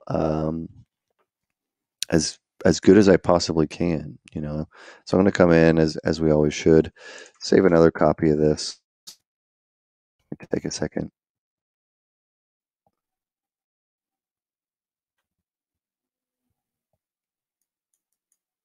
Cool. I'm going to load up. I don't know if I had saved a recent one. Looks like I had not. So before and after. Just coming in and doing individual little bits of detail here. And we're going to spend probably another 20 or so minutes on this. So if you guys have questions while I'm detailing what I'm doing, again, please feel free to ask. The eyes, for example, I haven't really touched at all. And what I would really want to do is kind of get into some of these really tight details if possible. So I'm going to find one that's got a really small detail pattern.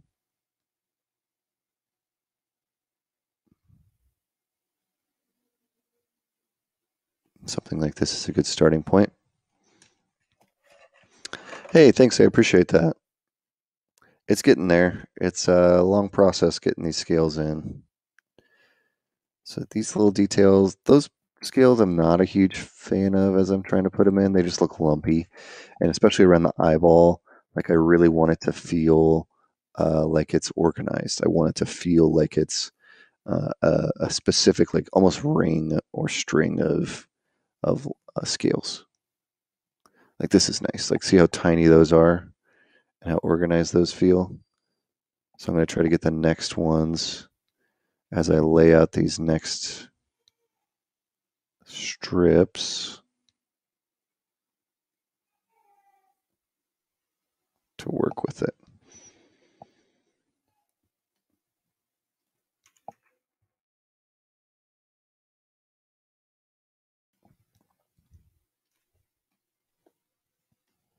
I do the same thing up here.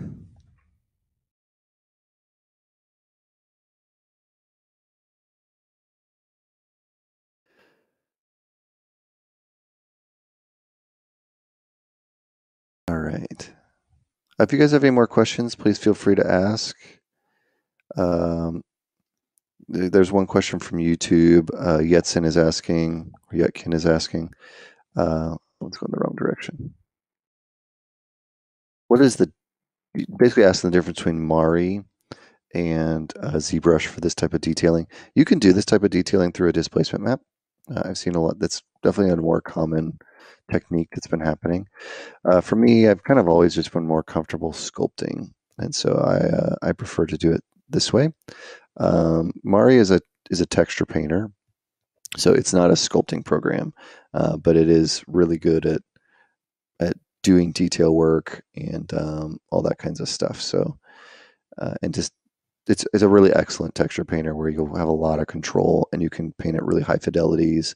And for somebody who's more comfortable with texture painting, it might actually be a little easier to work in a program like that versus trying to sculpt all this detail.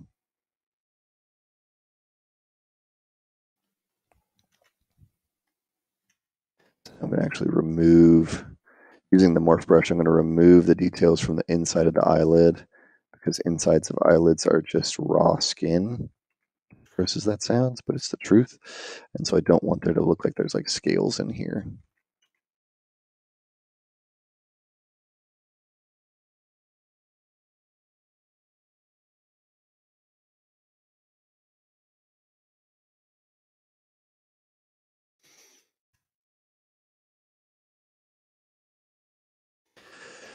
Looks like you're having a different type of issue with your thing. You're saying the detail shows up on the outside of the brush. The center is smoother due to the height. Huh. Alpha doesn't see anything above a certain depth. I would wonder what brush you're actually using. The brush settings, like the smooth settings or the depth settings sometimes, can be a little strong. And if you're using a clay brush or a build-up brush, that might be contributing to part of the issue you're having. Do I start thinking about the rigging yet? That's the issue then. Sorry, yeah, you're using clay. I'm using the standard brush. Clay brush will fill depth. Just as a quick example, clay brush versus any other brush. So we'll smooth this. Created a really big peak or valley here. We'll do both. We'll create a valley and a peak. Right. If I use the clay brush right here, you'll see as I go across this, it's going to fill the valley here before I do anything else. Especially if I start sculpting across here. I go in there, it fills that completely. Right? And especially if I go over here, it's going to hit that peak. It's not going to go over that. If I hit down, if I'm doing Alt, it'll demolish that before it hits anything else. So the problem that you're running into is that you're using a clay brush for detailing, whereas you should be using a standard brush for detailing. Bosk, yes, that's his name. Rigging, I'm not going to get into rigging too much, so it's something I kind of think about, but most of the time I just think about posing and what kind of issues that I'm running into. Johnny's from Facebook. This is ZBrush that we're using today.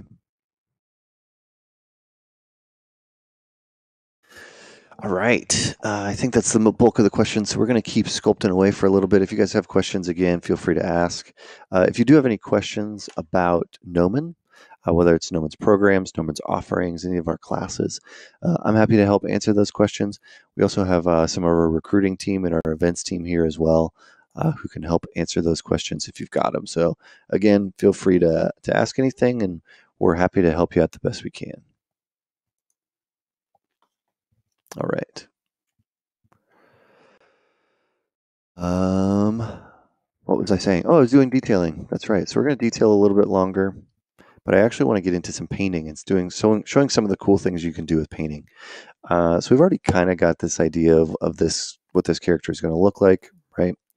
What we're going to do here is use some of the details that this has already created for us to paint. So I'm going to go to our zebra, or sorry, turning my standard brush back into a normal brush. Turn off intensity of any type. So I'm not sculpting. Just going to turn on RGB, and I'm going to color pick our guy here. All right, I'm going to have a kind of a red background color. So I have this color, and then I have another color that you can't see because it's not working, because it's the same color. I'm going to go into masking. Under masking, you're going to see all these masking options. And there's some cool options here under mask by cavity. If I hit mask by cavity, what it's going to do is it's going to create all these little lines here. Basically what it's doing is it's taking all of the recesses that are in this model and it's masking them. And I can create an intensity of this. I can play around with the profile here, right? And every time I mask by cavity, this might change the way that it's actually masking, right? I think the default is like up here. You can play with this. You can get the intensity of this, figure out how intense you really want it to be. We'll stick with this for now. And you can, of course, blur it if you'd like, right? For me, we'll go back to 2, mask by cavity, and it's going to get this. I'm going to hide this mask. And what I'm going to do is I'm going to paint with that red color, just as an example. And what you'll see is it's coloring the surface. It's not actually going to color any of the details in there because it's all masked. So if I invert my mask, inverse, hide, I can start coloring the cracks or the crevices of my character here. This is really awesome because it's really cool to be able to do this, but the great thing is it's so easily accessible. So let's say we do what a traditional lizard would be, right? And your average lizard is going to have typically darker colors on the top and lighter colors on the bottom. So I'm going to select here and I'm going to color pick and I'm going to just paint. Right now there's no mask. I'm going to paint lighter color here. I'm going to do it, instead of doing it with that, I'm going to do it with a spray. The spray by default might have color in it. You see how it's creating this color variation. I don't really want that. So I'm going to turn down color to 0. And then I'm going to turn this up. You can spray with any alpha. So if we want to spray with something that has scales in it, we can. I'm just going to use this brush here. I'm just going to kind of get this in. Maybe we'll get a little darker color. Just kind of get some modeling in here. OTT modeling. Try to get some of this. I'm going to bring in a little bit of a warmer color here.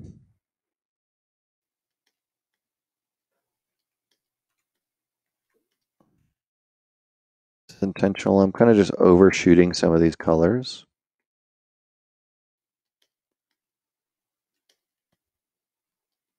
Maybe get a little bit darker, a little bit more saturated here. Yeah, a little more blood red. That feels like it fit the character a little better anyways. Overshooting this very intentionally. Gets a little clown makeup-y.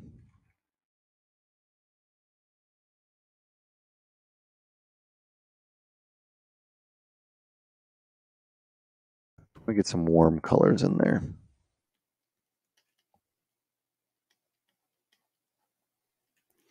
Come back to this, maybe this lighter color here and start modeling in some of this. And I'm going to pick a darker color. We'll go saturated maybe. Yeah, that feels nice. I'm going to kind of start spraying this. I'm not going to use this one. I'm actually going to use, there's a default alpha in here that I like that has these kind of veins in it. And this one can create this sort of a nice texture, and it works pretty well with organic and scaly characters. Make the top of his head kind of this darker color. Right now this looks ridiculous, and that's okay. Get to the point of this in just a second. As you've kind of, oh geez, I don't know what this brush is, but I destroyed his head. The matchmaker brush. As you can kind of see in what we've been doing with all the detailing of the scales, it's a lot about layers, layers and layers and layers of detail being put on top of themselves. As I kind of come over this stuff, I have a default skin color for him, which is this kind of tannish. And I'm going to start going over the top of it, pushing those colors back so that even though that those colors are there, they're not necessarily all the way up front, right? And what I'm actually going to do is I'm going to bring down, by one way I'm going to work with this, I'm going to turn on that mask by cavity again. What you'll notice is this is going to color the surface. If I color right now, I'll be able to kind of create, using the colors that are already there, I can keep areas with that underlying tone. And this is kind of part of the example, right? Is that I can paint and say like, okay, if the underlying surface of this character, you can do this for all different types of characters. Let's quickly do one example, right? I'll do this and say if this character was lava, if this character was made of lava, and we wanted to show the lava underneath, right? We could make a really bright orange, and we'd say he's bright orange right here, right? We could mask by cavity, and we could hide the mask, choose another color, and we could show the lava cracks coming through those cracks, right? That's kind of a quick example. This character is not made of lava. What we're going to do is we're going to have some of that, and we're going to just kind of sculpt or paint on top. I can have this darker color, and I can have this brighter color, and all other different types of colors. I like picking some of these colors sometimes, and like on the bottom of the character, I'll create a swatch. So like I'll have this color, and then maybe we'll take this and we'll get a little bit of a like a bluer version of this, right? Maybe that's a little too blue, but we'll go a little more desaturated, right? Maybe that's something that would be useful in the eye region sometimes, right? Maybe not for a cold-blooded character, but choose like a green. A green would be nice to have like some variation in that.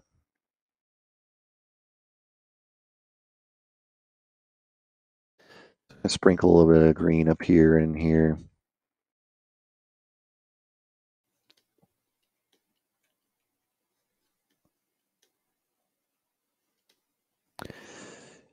Right, get some of this in there again. And I have this default color on the bottom, so I can always come back to that.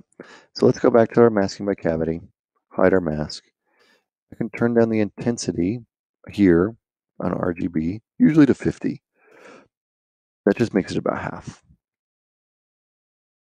Now what I can do is I can kind of push back and forth from this lighter color that I had to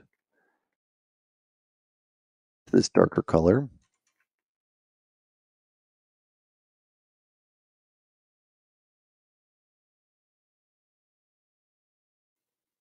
Turn this up a little bit.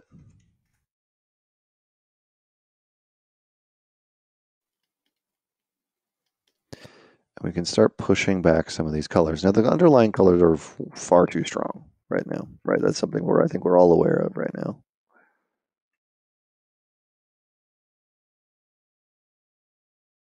The easy thing to do is just invert the mask. If I invert the mask, I can color those and they can go away as well. Now, what I might want to do for those darker colors underneath is kind of add a little bit of, especially in scaly characters or something with a lot of detail, a little bit of like a dark, uh, like almost like a shadowing to it. Now, this is going to be too much, right? It's way, way, way too much. But what we can do is we can get a nice little base and say, let's set it at like 5%, choose this darker color, and try hitting fill object. We can keep hitting fill object over time, and you'll see that this is going to build up, right? Right now, it's way too heavy, right? You can see it kind of go away over time. We can use that as another way to add this kind of detail in. So if the red is too strong, maybe we want to get in some more of the shadows under the eyes. Maybe we want to get some of these crevices up here.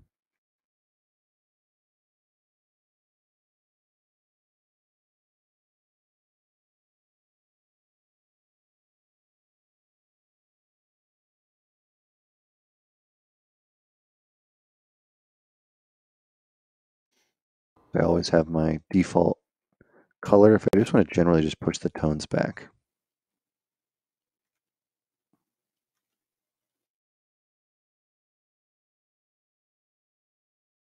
I'm hitting V. V switches these colors over here on the left. I'm switching between a lighter color here.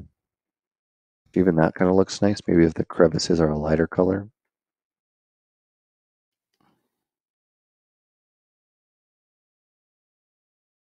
Inverting my mask quite often.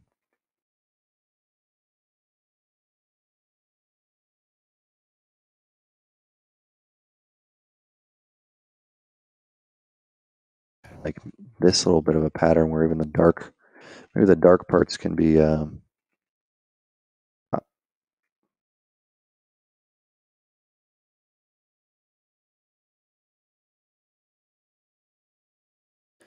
for what I'm doing, Jan from YouTube is asking, would I bring this into Substance Painter or would I stick with Polypaint? For now, I'm going to stick with Polypaint. I definitely could bring this into Substance, and that's not a bad idea. But for me, Polypaint is pretty accessible, meaning it's pretty easy for me to just use, like at any time. And so what I like about it is that it makes it a little simpler to just use as a base. You know, even if I'm only spending uh, 20 minutes, like I've only spent 15 minutes on this head texture, which is not amazing, but it's a decent starting point. Let me get this white one back. It gives me a really nice.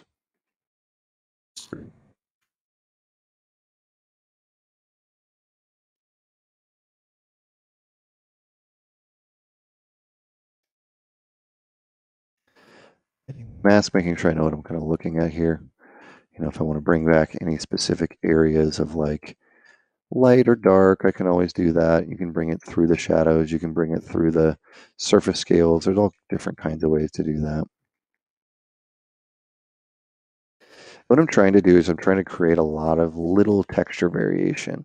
So yes, before I went pretty crazy with the greens and the blues and the reds especially, right? But once you start having everything in there at once, what you'll notice is it starts to blend in to be a decent result. So if we go here, what you'll see, this is what we've actually painted. So you'll see all these little variations. Generally, there's a lot of red still here. There's a lot of green still here. There's a lot of red still in here.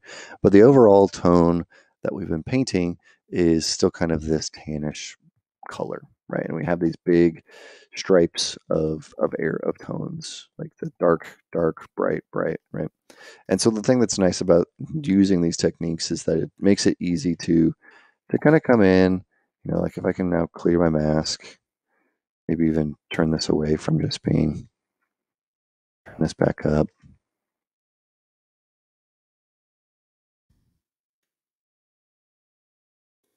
Use this like as an airbrush now. Come in and just kind of generally get everything to feel a little bit better. But I still have all those little greens and blues, which start adding. They're a little out of the norm, maybe some of these, but they do add a nice color variation into your texture, right? Whenever I was working on a professional project, that was always something we would try to do. Is otherwise the colors just get really muddy. They get muddy. They lose interest. You know, they're not very interesting at a certain point. And it's nice to have just kind of like a kind of background color to fall on. I'm kind of creating a little bit right now of a, get this color again, like those eye, tops of his eyes are this color.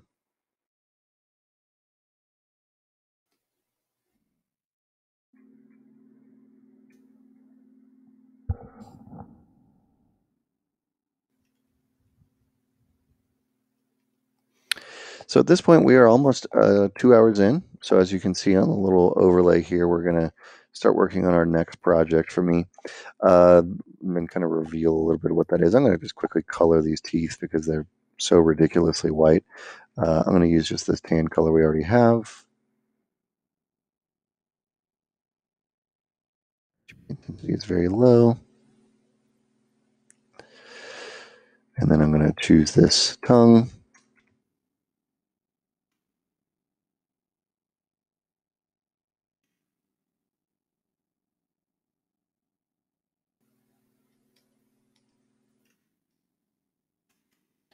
Do this. So we'll show the full model here in just a sec, and we'll kind of get ready to bounce into our next project, kind of explain what that is, show what that's going to be, and it'll actually be the last piece of my Fan Art 6 that I've been working on over the past several months. That's good enough for at a distance. At a distance, that'll read the way that I kind of want it to, rather than it just all feeling like it's, a single color, which is kind of what it was like this before. And there's the other ones. Cool. All right. I do want some of these bouncing back and forth. I feel like I got a little bit of that out of the way. So I'm going to go back in, mask by intensity, get some of this back in there. Some more color variation in these scales. Go ahead and save.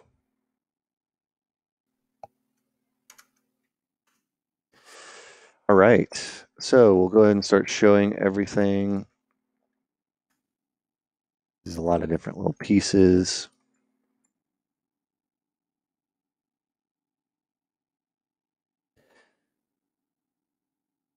This character has almost entirely been built on stream, so if you're interested in watching this, go ahead and check through our YouTube videos or our Twitch streams, and you'll be able to see the bulk of watching this character kind of come together. Is there a Battlefront 2 Bosk? I don't know. Is Bosk in Battlefront 2? I don't know that. Yeah, so this has basically been built all on stream, and this is where we were at the beginning of the day. So we had a sculpt. I think I even have previous ones in here. I do.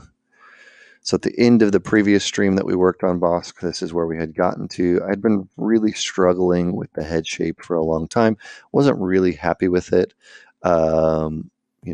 kind of moving forward. So yeah, I think that, this is a project that I'm getting close to wrapping up with. So I'll open up my, to kind of show you guys. I was here, then I got to here, and then now we are here.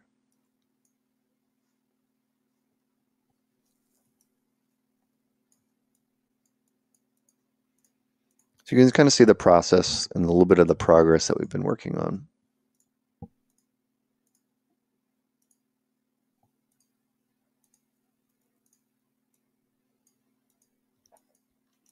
Right, so going into Photoshop, these are the characters we've been working on. So almost all of these, except for IG88, have been built on stream. And so you can see processes of each of these. If you're interested in that, Bosk will obviously be filling this hole here. So we'll start maybe next stream, maybe off stream. I've been doing a lot of painting on stream and rendering on stream like I did for these 3 pieces. It's going to be a lot of the same process. If you haven't seen that before, check out one of the previous ones. But yeah, I'm pretty happy with how this is starting to go. I was really struggling with him for a long time, and I think his head is finally coming together. He's a goofy character to begin with, so just strange. IG was not made on stream; he was made off stream. He was actually made a little while ago, but I wanted to add him into this because eventually I want to have all 6 of the bounty hunters. It's kind of my end goal. So trying to get these two to a level that I'm somewhat happy with. And I'll probably just do a short. I don't think I'll go below this shot, but yeah, beginning to here. Cool. So we're gonna save this because this is gonna be the end of Bosk for this stream, and we're gonna jump into our next character. So we'll do like a quick little screenshot, maybe, just so he can look goofy as he always does. In here, copy. Looks like there was a weird glitch in the stream there, so hopefully you guys are all still here.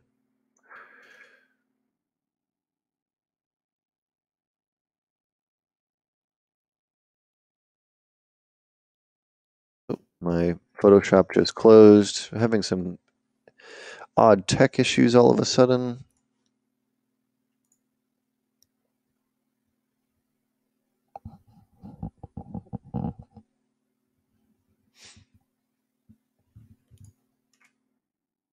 There we go. All right.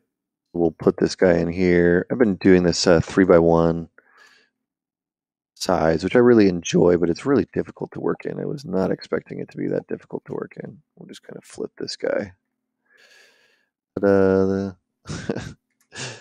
This is honestly one of the most difficult characters I've sculpted in a while, just because he's so odd looking.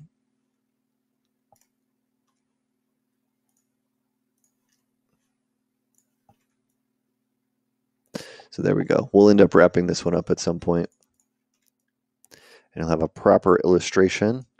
But for now, this is where we're at with them. You know, maybe something that's like, just again, I like trying to work in this, but like if he was like, you know, this size,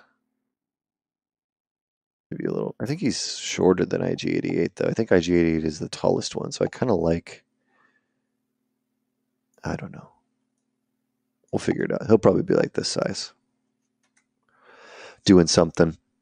All right, and then we got to do the last one. And so the last one that I've been wanting to reveal for a while, and this is actually the whole reason I put this character at the end, was so that I would eventually get to doing all of these, is one of my favorite characters of all time, which is, oh, I spelled it wrong, RoboCop.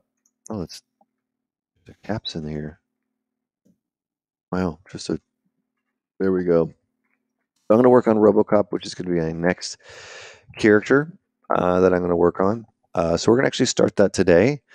And yeah, we're just going to go ahead and get started with that. And the way I wanted to start with that is actually going to got some reference up here for that, which is in my folder. RoboCop reference. So classic RoboCop is kind of the direction I'm going. Not necessarily like a whole new version of him. But you know, there's a lot of good things in here. So this is kind of, you know, the classic one that I'm thinking, maybe attempting to do a slight redesign. I did kind of like this version in the movie where he was still silver and black, and there's some cool elements here, but we're going to definitely stick to a lot of the iconic stuff in the face, you know, kind of stick with that for sure. So the way that I actually wanted to start is by making kind of the face part, and then we'll wrap the helmet a little bit around that as well. So what we're going to do is we're going to jump back into ZBrush here. We're going to open up this, and actually one of the tools or projects that I'm going to work on is the head planes, which are right here. There's a bunch of these head planes, and there's basically Z remeshed ones. I'm going to open up the 128. I've already saved this, so I'm not worried about it going away. We have one of these. If you guys have never used one of these or a head planes, I highly recommend using them as a base mesh. Basically because they give you a lot of the simple stuff to start from, right? Like you don't have to worry about getting the head proportions correctly. You don't have to worry about doing, you know, I can just kind of start. And so for me, what's going to be great about this is I can probably just like mask this thing off, you know, invert this, you know, make sure my symmetry's on, so those ears down into oblivion, and then like start sculpting, and I can probably get a relatively quick RoboCop head out because he's basically a sphere. Like here, we'll do the really quick bad version there. Done it. This is it's completed right there. But I really like this because it's so simple and easy to use. That I really, really recommend it. So let's start sculpting. Obviously, RoboCop, one of the number one things is, and mic drop is going to be the face, right? So we got to have some lips in here. We don't really need to see his nose. We're not really interested in that. We're just going to go ahead and get started on that. So if you have any questions about any of the previous process stuff, any questions about you know, things that we've been working on, please feel free to ask. Please feel free to chat. But otherwise, we're going to start sculpting some lips. We don't need to see his eyes, right? This again, the reason I like using these is because you can pretty quickly start sculpting, just for examples sake, start sculpting in. This is still super intense.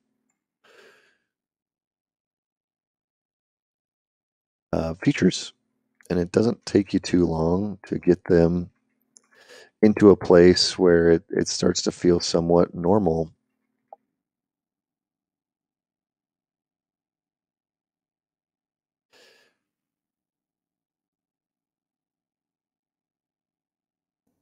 This off. There we go. Turn this back up.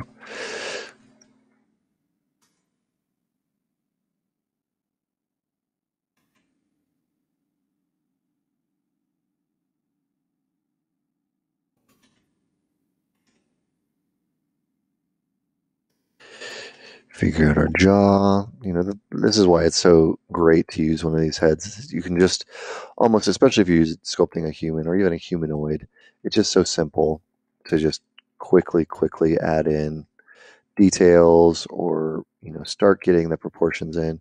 You can wildly change them if you want, obviously. If you want to do a cartoon, if you want to do something entirely different, you can, but it gives you a really good starting point. So I'm not going to spend a ton of time on this. I just kind of wanted to show you guys how you can use that very quickly for your own projects. Before I get too sucked into this, all right, so let's sculpt some lips. Now, if anybody's a RoboCop fan like I am, you would know that Peter Weller is the actor for RoboCop, and Peter Weller has very specific, it's a very specific lip shape. Um, so I'm gonna have to figure out what pose I want this to be in because I feel like it's probably just a good idea to just sculpt it in the pose or close to the pose that I want it to be in. So there's a couple of these, but he always kind of has the same like pursed lips. I love this guy's face back here, just like the screaming face, uh, and just how happy like this woman is. She's so smug. So we're gonna go probably with this one, and I'm gonna have this up on my other screen. Oh, part man, part machine. RoboCop is definitely in my top 5 movies of all time, for sure. So if you guys have any questions about RoboCop, I'd be happy to talk about those. Um, but what's some of your guys' favorite movies of all time? What's your favorite um, suit? Your favorite like mech suit of all time? It can be in anything.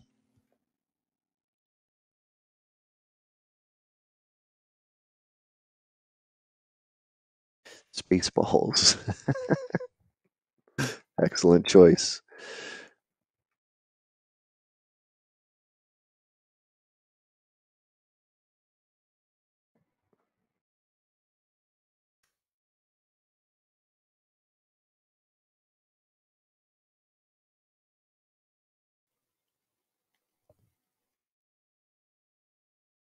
Have a preferred style that I like in facial looks? Not really. I tend to go a little more like somewhat stylized. I'm not uh, super realistic is not like my favorite thing to sculpt just because it takes so long. Looks like he's got a mustache right now.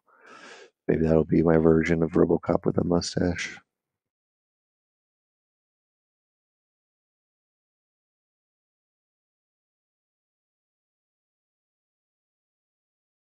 Master Chief. Master Chief is great. Robotech out there. Big fans of Robotech.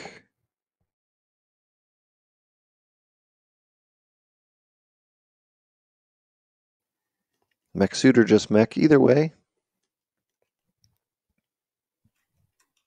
Iron Giant. Excellent. Excellent robot. One of my favorites for sure. I've been thinking about getting some tattoos recently, and I'm thinking about a robot sleeve. Choosing what would be on there.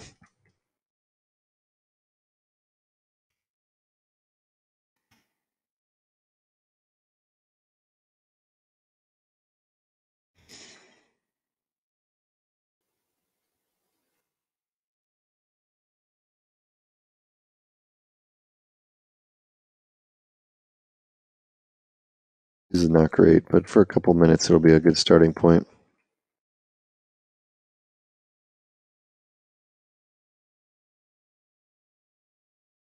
Try to imagine it not having any of this. It means it might be better to just not have any of this.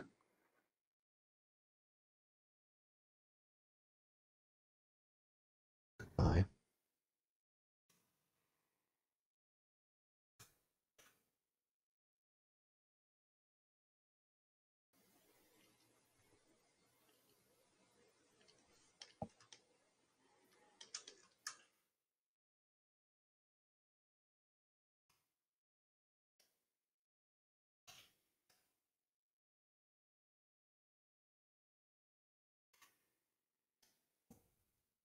Pacific Rim Jaeger. Yes, there's a big project I'm planning to do after this with a Pacific Rim Jaeger, or in a project inspired by the Pacific Rim Jaegers for sure.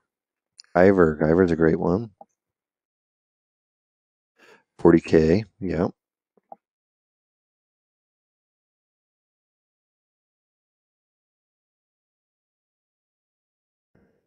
Be good enough for me to start on that, I think.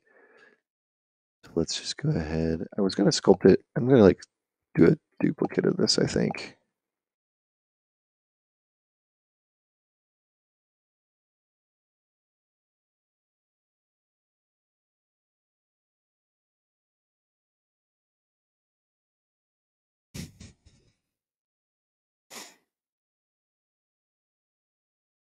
I'm just gonna clip this into a little tiny piece.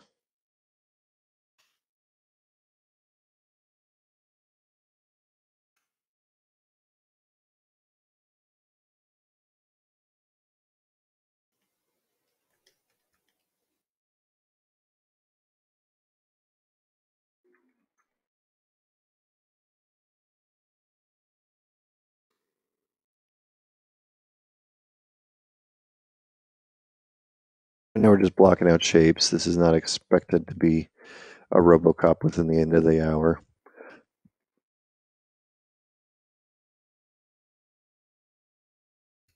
Anthem had some pretty great suits. I'm not gonna lie to you. Yeah.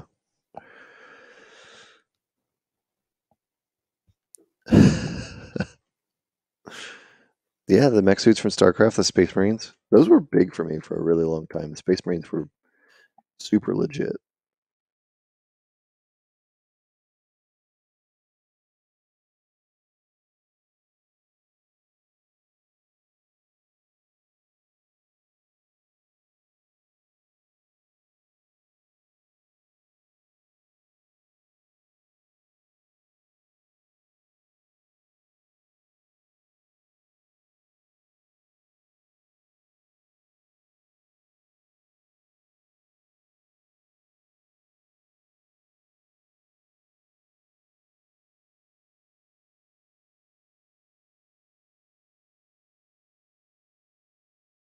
I'm just gonna do a quick coloring of some of these. So this is his head. This is his head. So we'll make this like white, I guess. White with a little hint of blue in there. Then we'll get this one will be like a dark one. And this one we'll just leave as just white.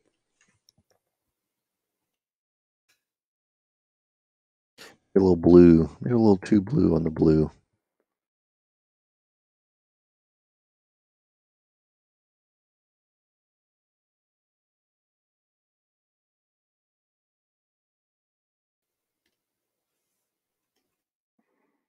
Power Loader, Optimus Prime, Titanfall mechs. Titanfall mechs were cool too.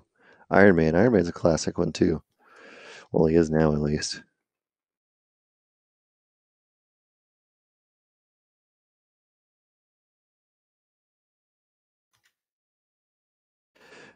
Getting rid of elements of the sculpt I don't really need.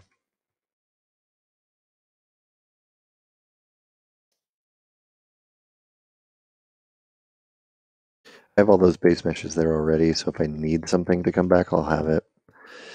kind of just want to just keep this part of this face. My favorite things, or one of the real things that I actually liked about the new RoboCop movie, was when they showed like his body, and it was just like his lungs and his head.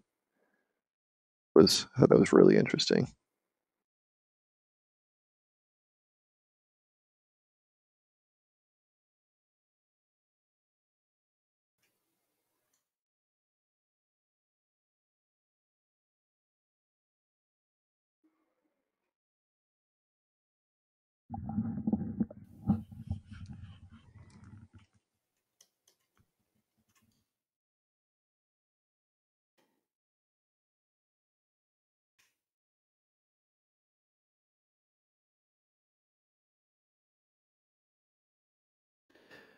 Right, so we're getting started on this guy, and I think we'll probably do something like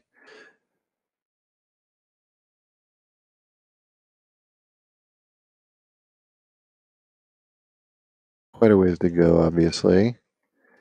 Quite a ways.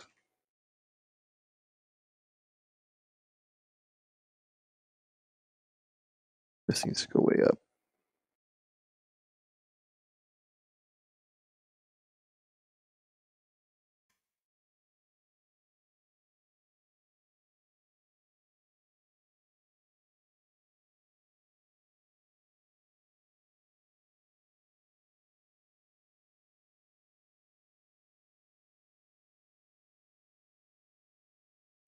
We'll do a quick little paint job here.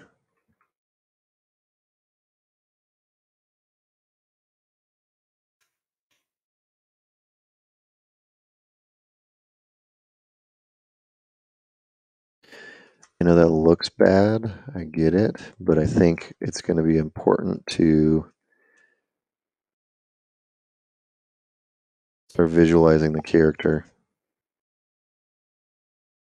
When when you start working on a character who's a very iconic, meaning you know exactly what they should look like and most other people know what they should look like, it can actually be difficult to work with them in a way that's purely form. You know, like if you didn't draw in his eyes, if you didn't sculpt in different elements of that, I think you would see that it actually gets far, far more difficult to do elements of the character, right? Because you're just kind of sculpting in a way that's like this. Like if everything is just this color, you can kind of get the idea. But if you're doing it like this, you can immediately see like, oh, okay, I can start understanding who this is. And there's goods and bads to that, you know, sculpting like this with color on, especially so early.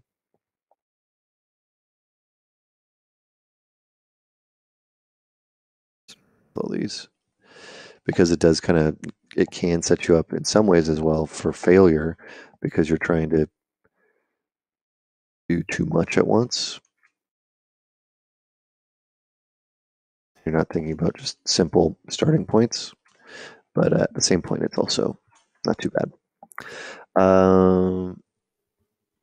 Let's see.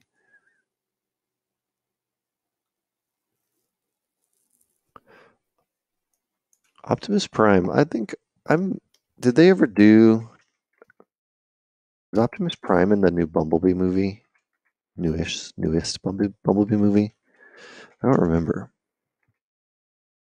I'd like to see a big screen version of like a what the newer Bumblebee movie was, or when it was a little more, um, you know, what's the word? Not so busy.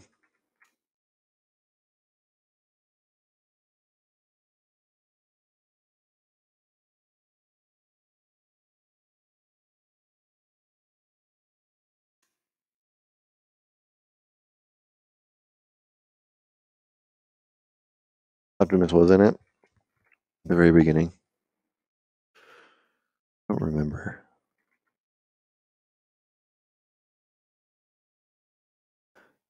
It could be a decent enough. His head shape is all messed up, but we'll get there. Can rebuild him.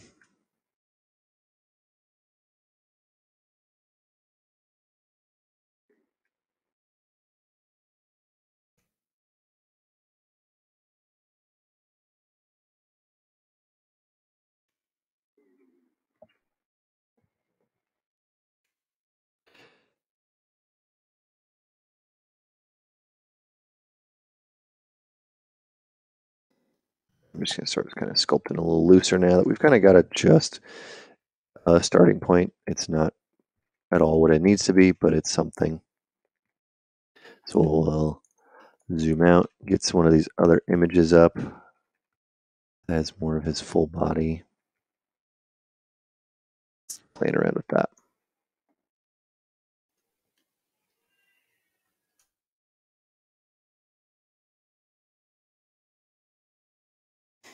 I'm going to use a base mesh that I've used many times before. And I like using base meshes for bodies, especially just because it's a little easier to, to start working, really. So I'm going to go ahead and do a import, or I'm going to append first, I usually use this, whatever this is called, a star. And then I'm going to import my base mesh. Base man, we'll do him feet. So here we go. I didn't want feet. I think I wanted shoes. So I'll import him with shoes instead of feet.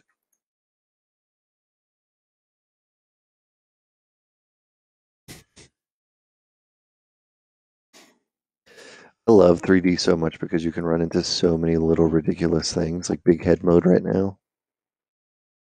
Big head mode. uh, yes. Um,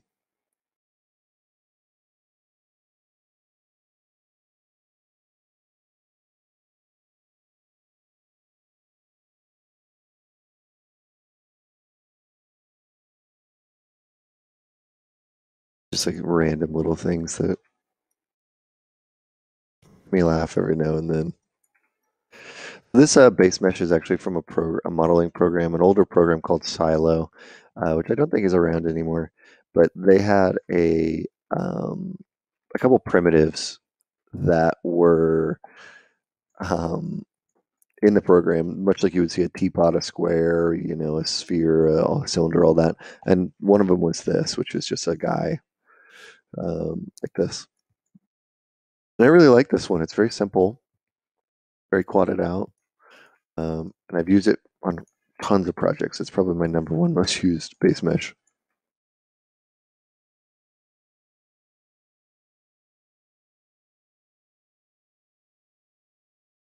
So I'll just delete the rest of it because I don't really need anything in the head. Oop, I deleted the wrong side. I'll just start sculpting.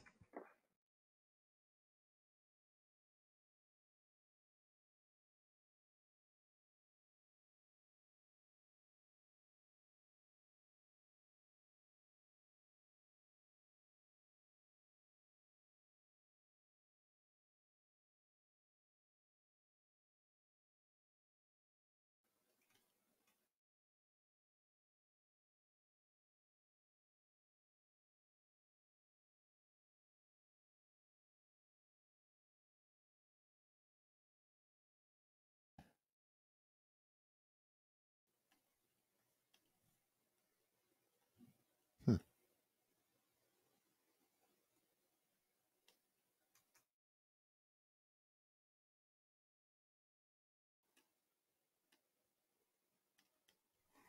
So whenever I start a new character, I always like to try to block in the whole character as quickly as possible, not necessarily caring about what the actual individual results are. Like does this face look great? No. Does the helmet look great? No. Does the neck look great? No. But being able to review the whole character at once is actually a big part of that, right?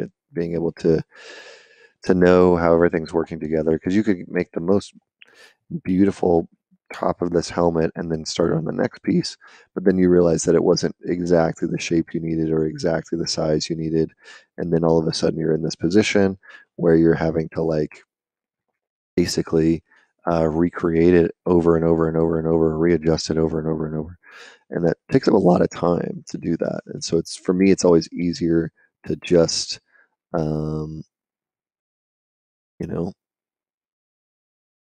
get all the pieces in there first before you really start doing anything.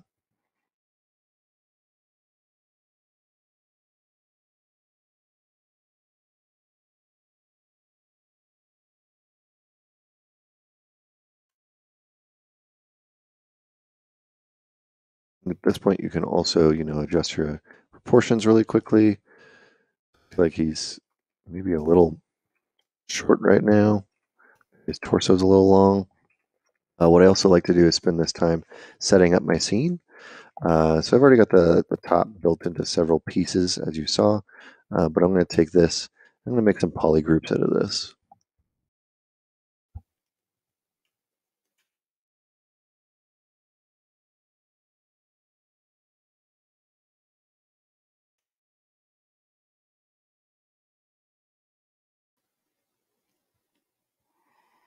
I'm going to do it on this one instead.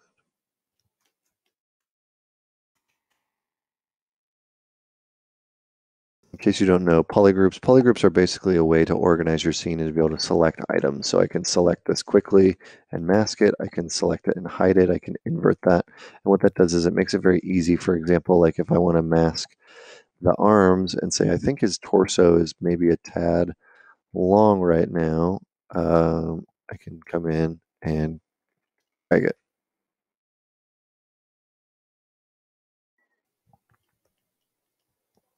Or if I want to come in and select just this and say, okay, maybe let's adjust the way that these legs are working or the stance.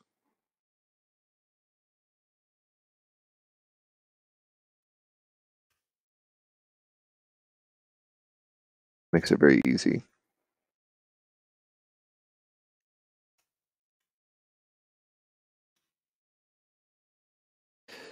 Scale is quite large, so I'm turning off dynamic.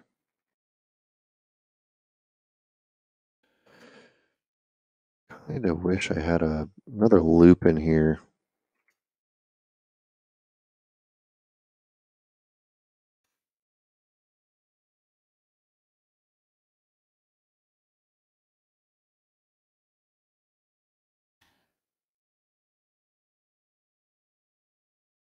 So I'm going into Z Modeler and I'm adding an edge loop here. I'm going to add another edge loop here. This is going to let me do it on my base mesh. Just give me just a little bit more definition in some of these areas. Robocop is a very specific, if you look at his suit, there's a very clear line there, and that's what I'm wanting to get in this base mesh is kind of define that line a little bit.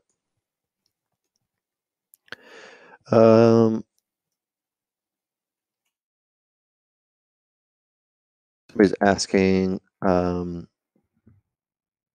got a couple. Yeah, Silo, old school for sure, right? Yeah, silhouette is kind of the idea. Like we're seeing the basic shapes before we get in too deep, for sure. And then, do I prefer doing all my low poly and ZBrush than copying the subtools to make all high poly, or do you go just for high poly and then do a retop version later?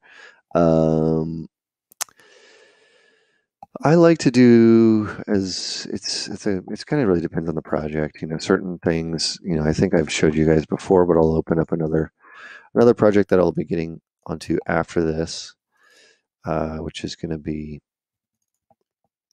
this one. Saticus while this loads. No, it's not unusual to sculpt with perspective on.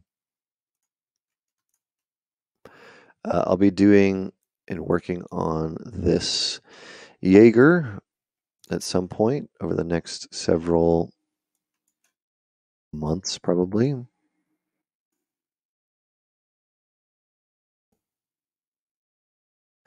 So this character, for example, for your question of working, do I prefer to work all in low poly, then make it high poly, then do retop later? We will, I showed you in one of the previous art jams. I'm just going to load up the scene because why not? Where would that be? Probably Twitch. Sorry, just loading up files. I showed how I would take this and we started doing some retopology. And what we kind of found, or I was showing you guys, was how this is a concept sketch. So we worked on this piece and holding my mouse and my pen at the same time. We worked on this piece here and started to retop it by bringing it into Maya, and then actually spending some time to just to get it to a better kind of quality, really. Where did I put that folder?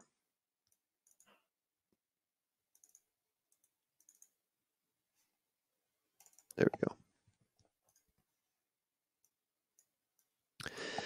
go. The concept sketch up until this point, it will not be on live stream. The rest of it, I'm planning to make as much of it as possible on live stream. Yes. So as soon as we're done with our RoboCop, who is so sad right now, we will move on to this character here. I have plans, or I've had some plans to do a large scene, and I'd like to use this as an example for people to be able to use, where we can, talk about different types of characters, different texturing processes, different programs, how you would go about different things.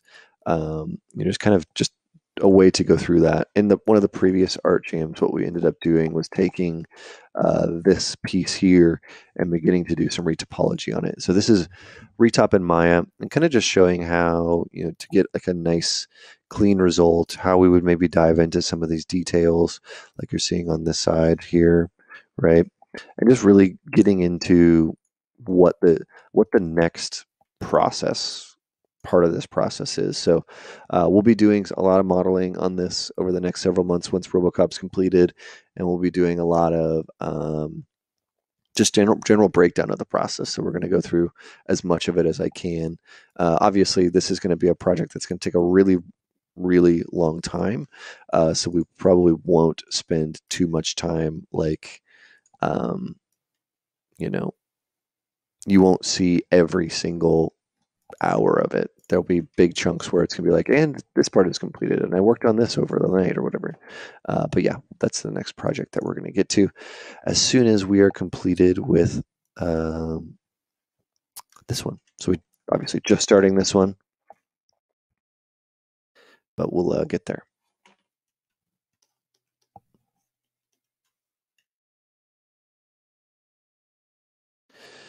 Right, so right now I'm moving these pieces in because I want this to be part of him being more robotic is kind of like really defined shoulder. So I'm just setting up my scene for that. I'm going to do it again. I went in and added an edge loop here. I'm going to add another edge loop there.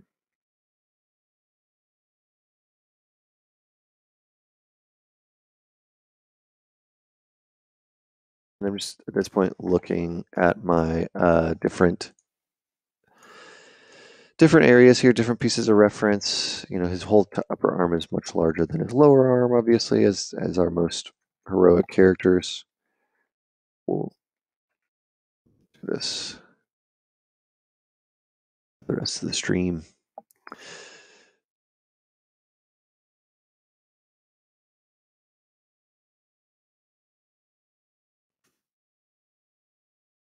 Got a little Judge Dredd vibe going on right now too, which I'm totally okay with.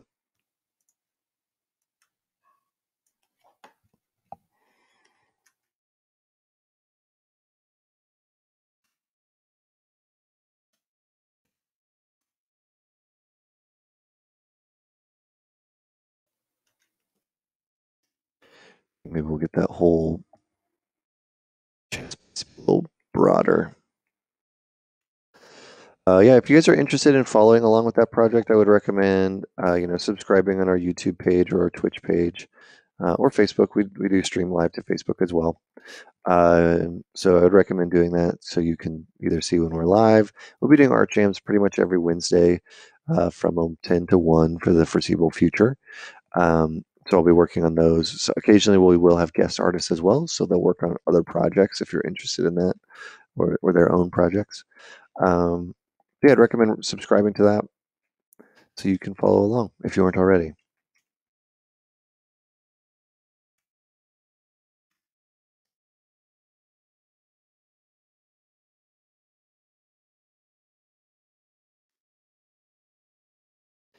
I'm doing a little bit of posing, just kind of generally, trying to get the body to feel like it's in somewhat of a normal position. Sometimes the base meshes when you use them. Um, it also fits the character. Like this character having like bent robot arms seems like it actually would work.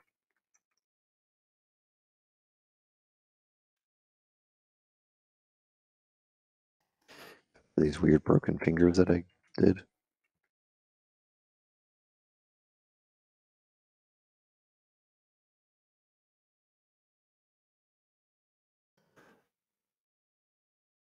To me, that's kind of a good starting point. And at this point, I'm just going to start sketching. So we got about 20 minutes. So for the rest of the time, I'm mostly just going to sketch on this character and start blocking out the shapes as you would expect. So if you have any questions, feel free again to shout out as always. If you're just joining and you've never seen a Gnomon Art Jam before, this is a Gnomon Art Jam. We hang out for a couple hours. I work on a piece of art. I answer questions that are asked in the chat, and try to give as many tips and tricks and insights as I possibly can. Of course, since this is Gnomon's channel, it's a Gnomon Art Jam. If you have any questions about Gnomon, you're free to ask, and we can get you in contact with anybody regarding classes or programs or anything like that. So please ask questions, and if you have any comments, concerns, feedback, always let us know. We're always open to that. So, last piece of reference up again. And see what I'm looking at over here. For some reason, it doesn't want to go to another image, which is very annoying.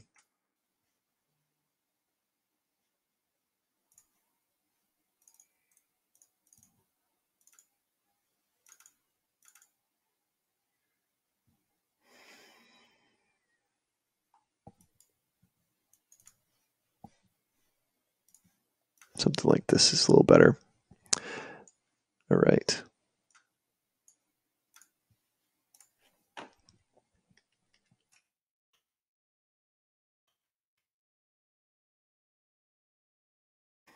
All right. So what I'm actually going to do, because I've spent a little bit of time, not a ton of time, but I've spent a little bit of time kind of trying to get some of these lines like in the right position.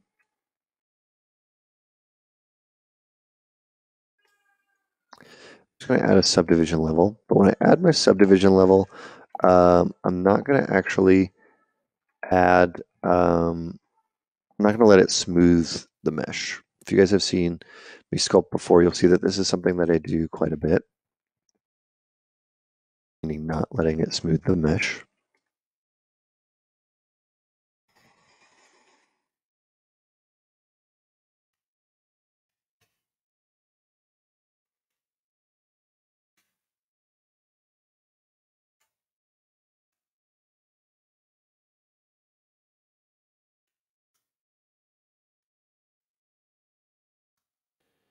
Trying to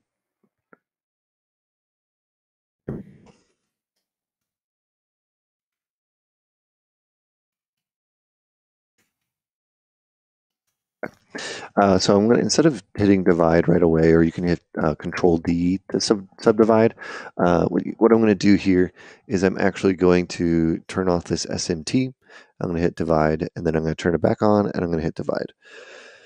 All that really does is adds a level of subdivision before it does any smoothing.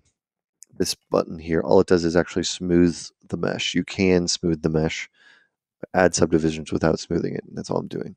So I might even do that a second time before I smooth it. And that gives it this really faceted kind of quality. And normally, I think most people don't really prefer to sculpt like that, but for me, especially in working in a character where I spent a little bit of time up front using those extra polygons that I added to define certain areas of the character. What it's going to be useful for is now I can just kind of carve in, like I know that there's a kind of an area here. This is kind of where that chess piece goes. I'm going to bring up this collar piece as well.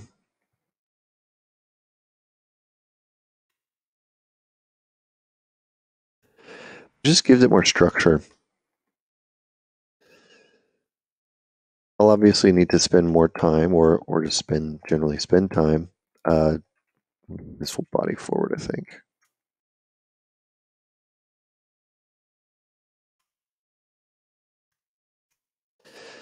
Spend some time doing a little bit more work on that, but it works. You know, when it's faceted, you have to sculpt now to make it not faceted, I guess is what I'm saying. But I was going to sculpt the whole thing anyways, so it's not a big deal.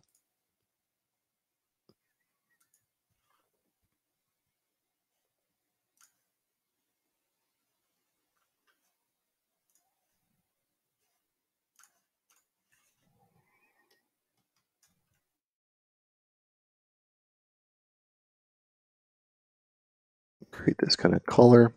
I want to create a good intersection here. I think that right now his neck might be too long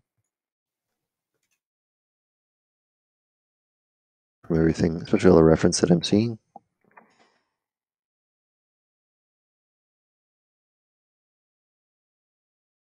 Not going for a one-to-one interpretation. I'm going to obviously put a little bit of my own spin on it as it is fan art, but I do want it to still kind of capture the as much of the character as I possibly can. So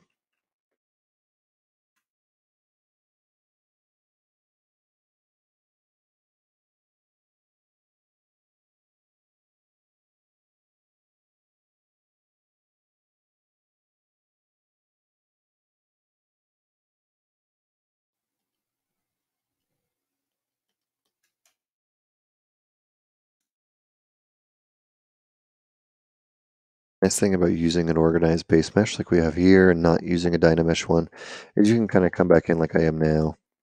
If you're having like, oh, I really want to just adjust this thing quickly, right? It's very simple, very easy to do that.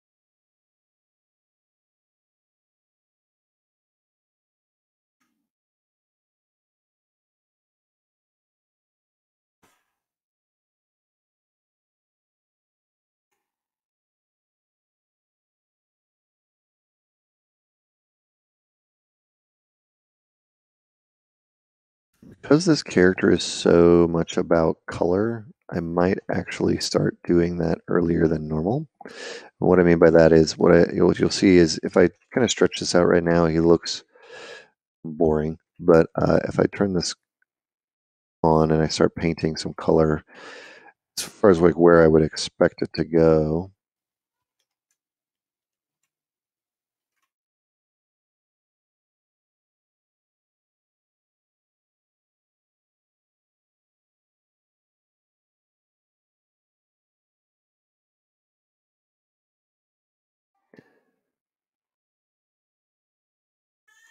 what you'll see is it makes it a little easier to kind of, even though this is relatively simple and it's not a ton of information there, it does make it a little easier to visualize what areas of the character will look like what.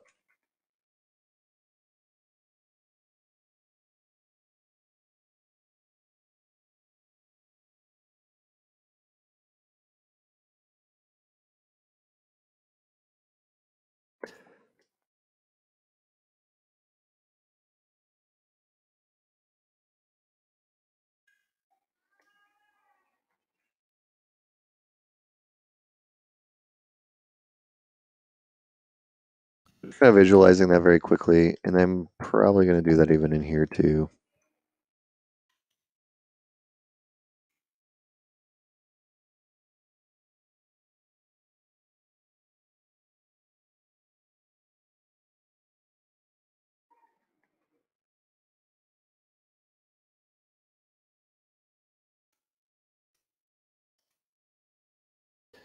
That's a good way for me personally to use these color lines also as a way to work within designs. Sometimes when you have like a blank page, it can be a little difficult. Obviously, I'm doing fan art, so it's not a completely blank page, but it is a nice way to kind of start and say like, okay, like, what is this going to look like? How is this going to look like? You know, what's kind of the goals of some of this? And it's a good way to do that. For example, like I could take this. um, One of the things that Rob Bottin, one of the sculptors or creators of the suit, tried to do with RoboCop was to try to bring the this kind of negative space in his design, or attempting to create or mimic some type of a negative space, so that the viewer would think that because Peter Weller is a relatively thin person, and so he was he was able to kind of use the thinness of Peter's frame on top of bulking out certain parts of the suit to make it feel like it could be less of a man in a suit. Uh, that wasn't really a concern too much in the 80s and 90s, like not making characters look too much like man in suits, because it was also the only way that suits had really been done before.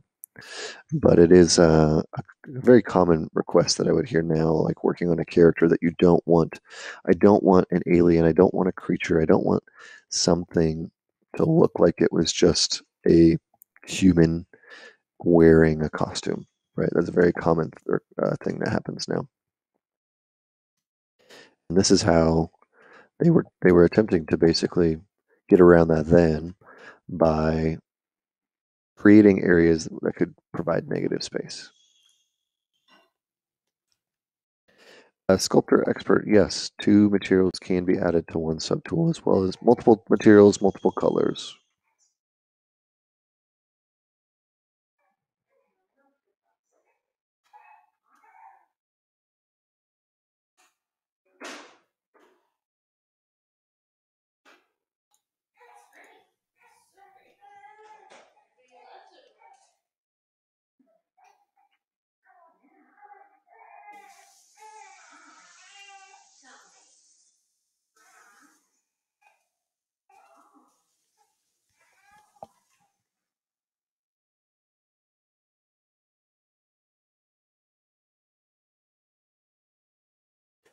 Not carving that, but building that instead.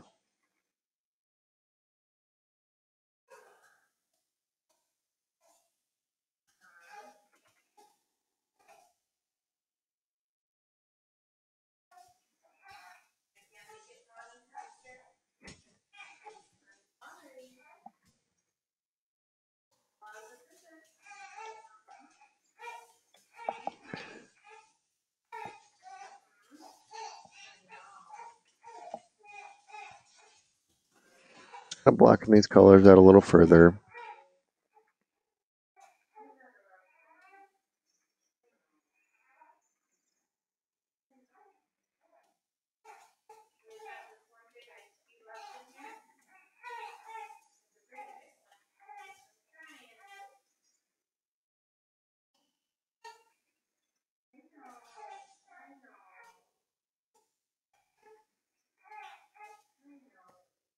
And again, the whole point of kind of blocking in these colors and kind of working in the round is what you would also call this, is so that you can quickly visualize what the character is going to look like.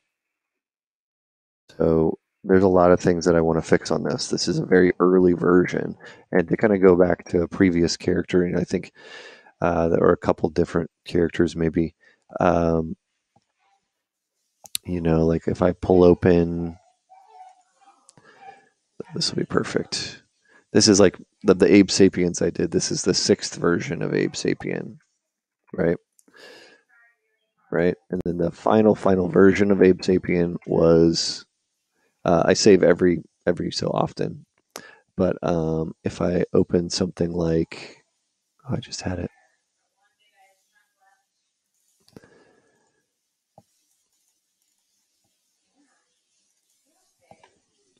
You'll see that it's sort of a slow but iterative approach where you can start You can start relatively simple, and the point of, at this point, it was for Abe, it was getting in everything. So is he wearing shorts? What does his general body structure look like? Trying to understand what the gills are look like, trying to put in the facial features to understand how those look like. General proportion, general shape is really what we're looking at, right? And I think that's the biggest thing that we're kind of focusing on. So, and as you see here, elements of that are still there, right? But they're all far refined from where they initially were. Um, so the idea is here, what we're doing is this is version one, right? I don't even think we've actually saved this. So as I say that now, I should most certainly save a version. Cool. So this is going to be version one, and we're going to keep building on this.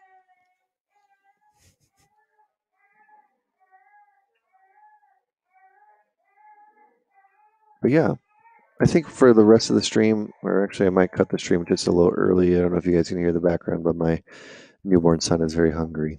So go help him out.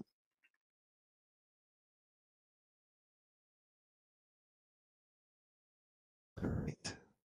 But for the rest of this time, I'm probably going to start working on this character. Next stream maybe we'll be a little further. Hopefully, I'll have something an update to show you guys with the render for Bosk as well.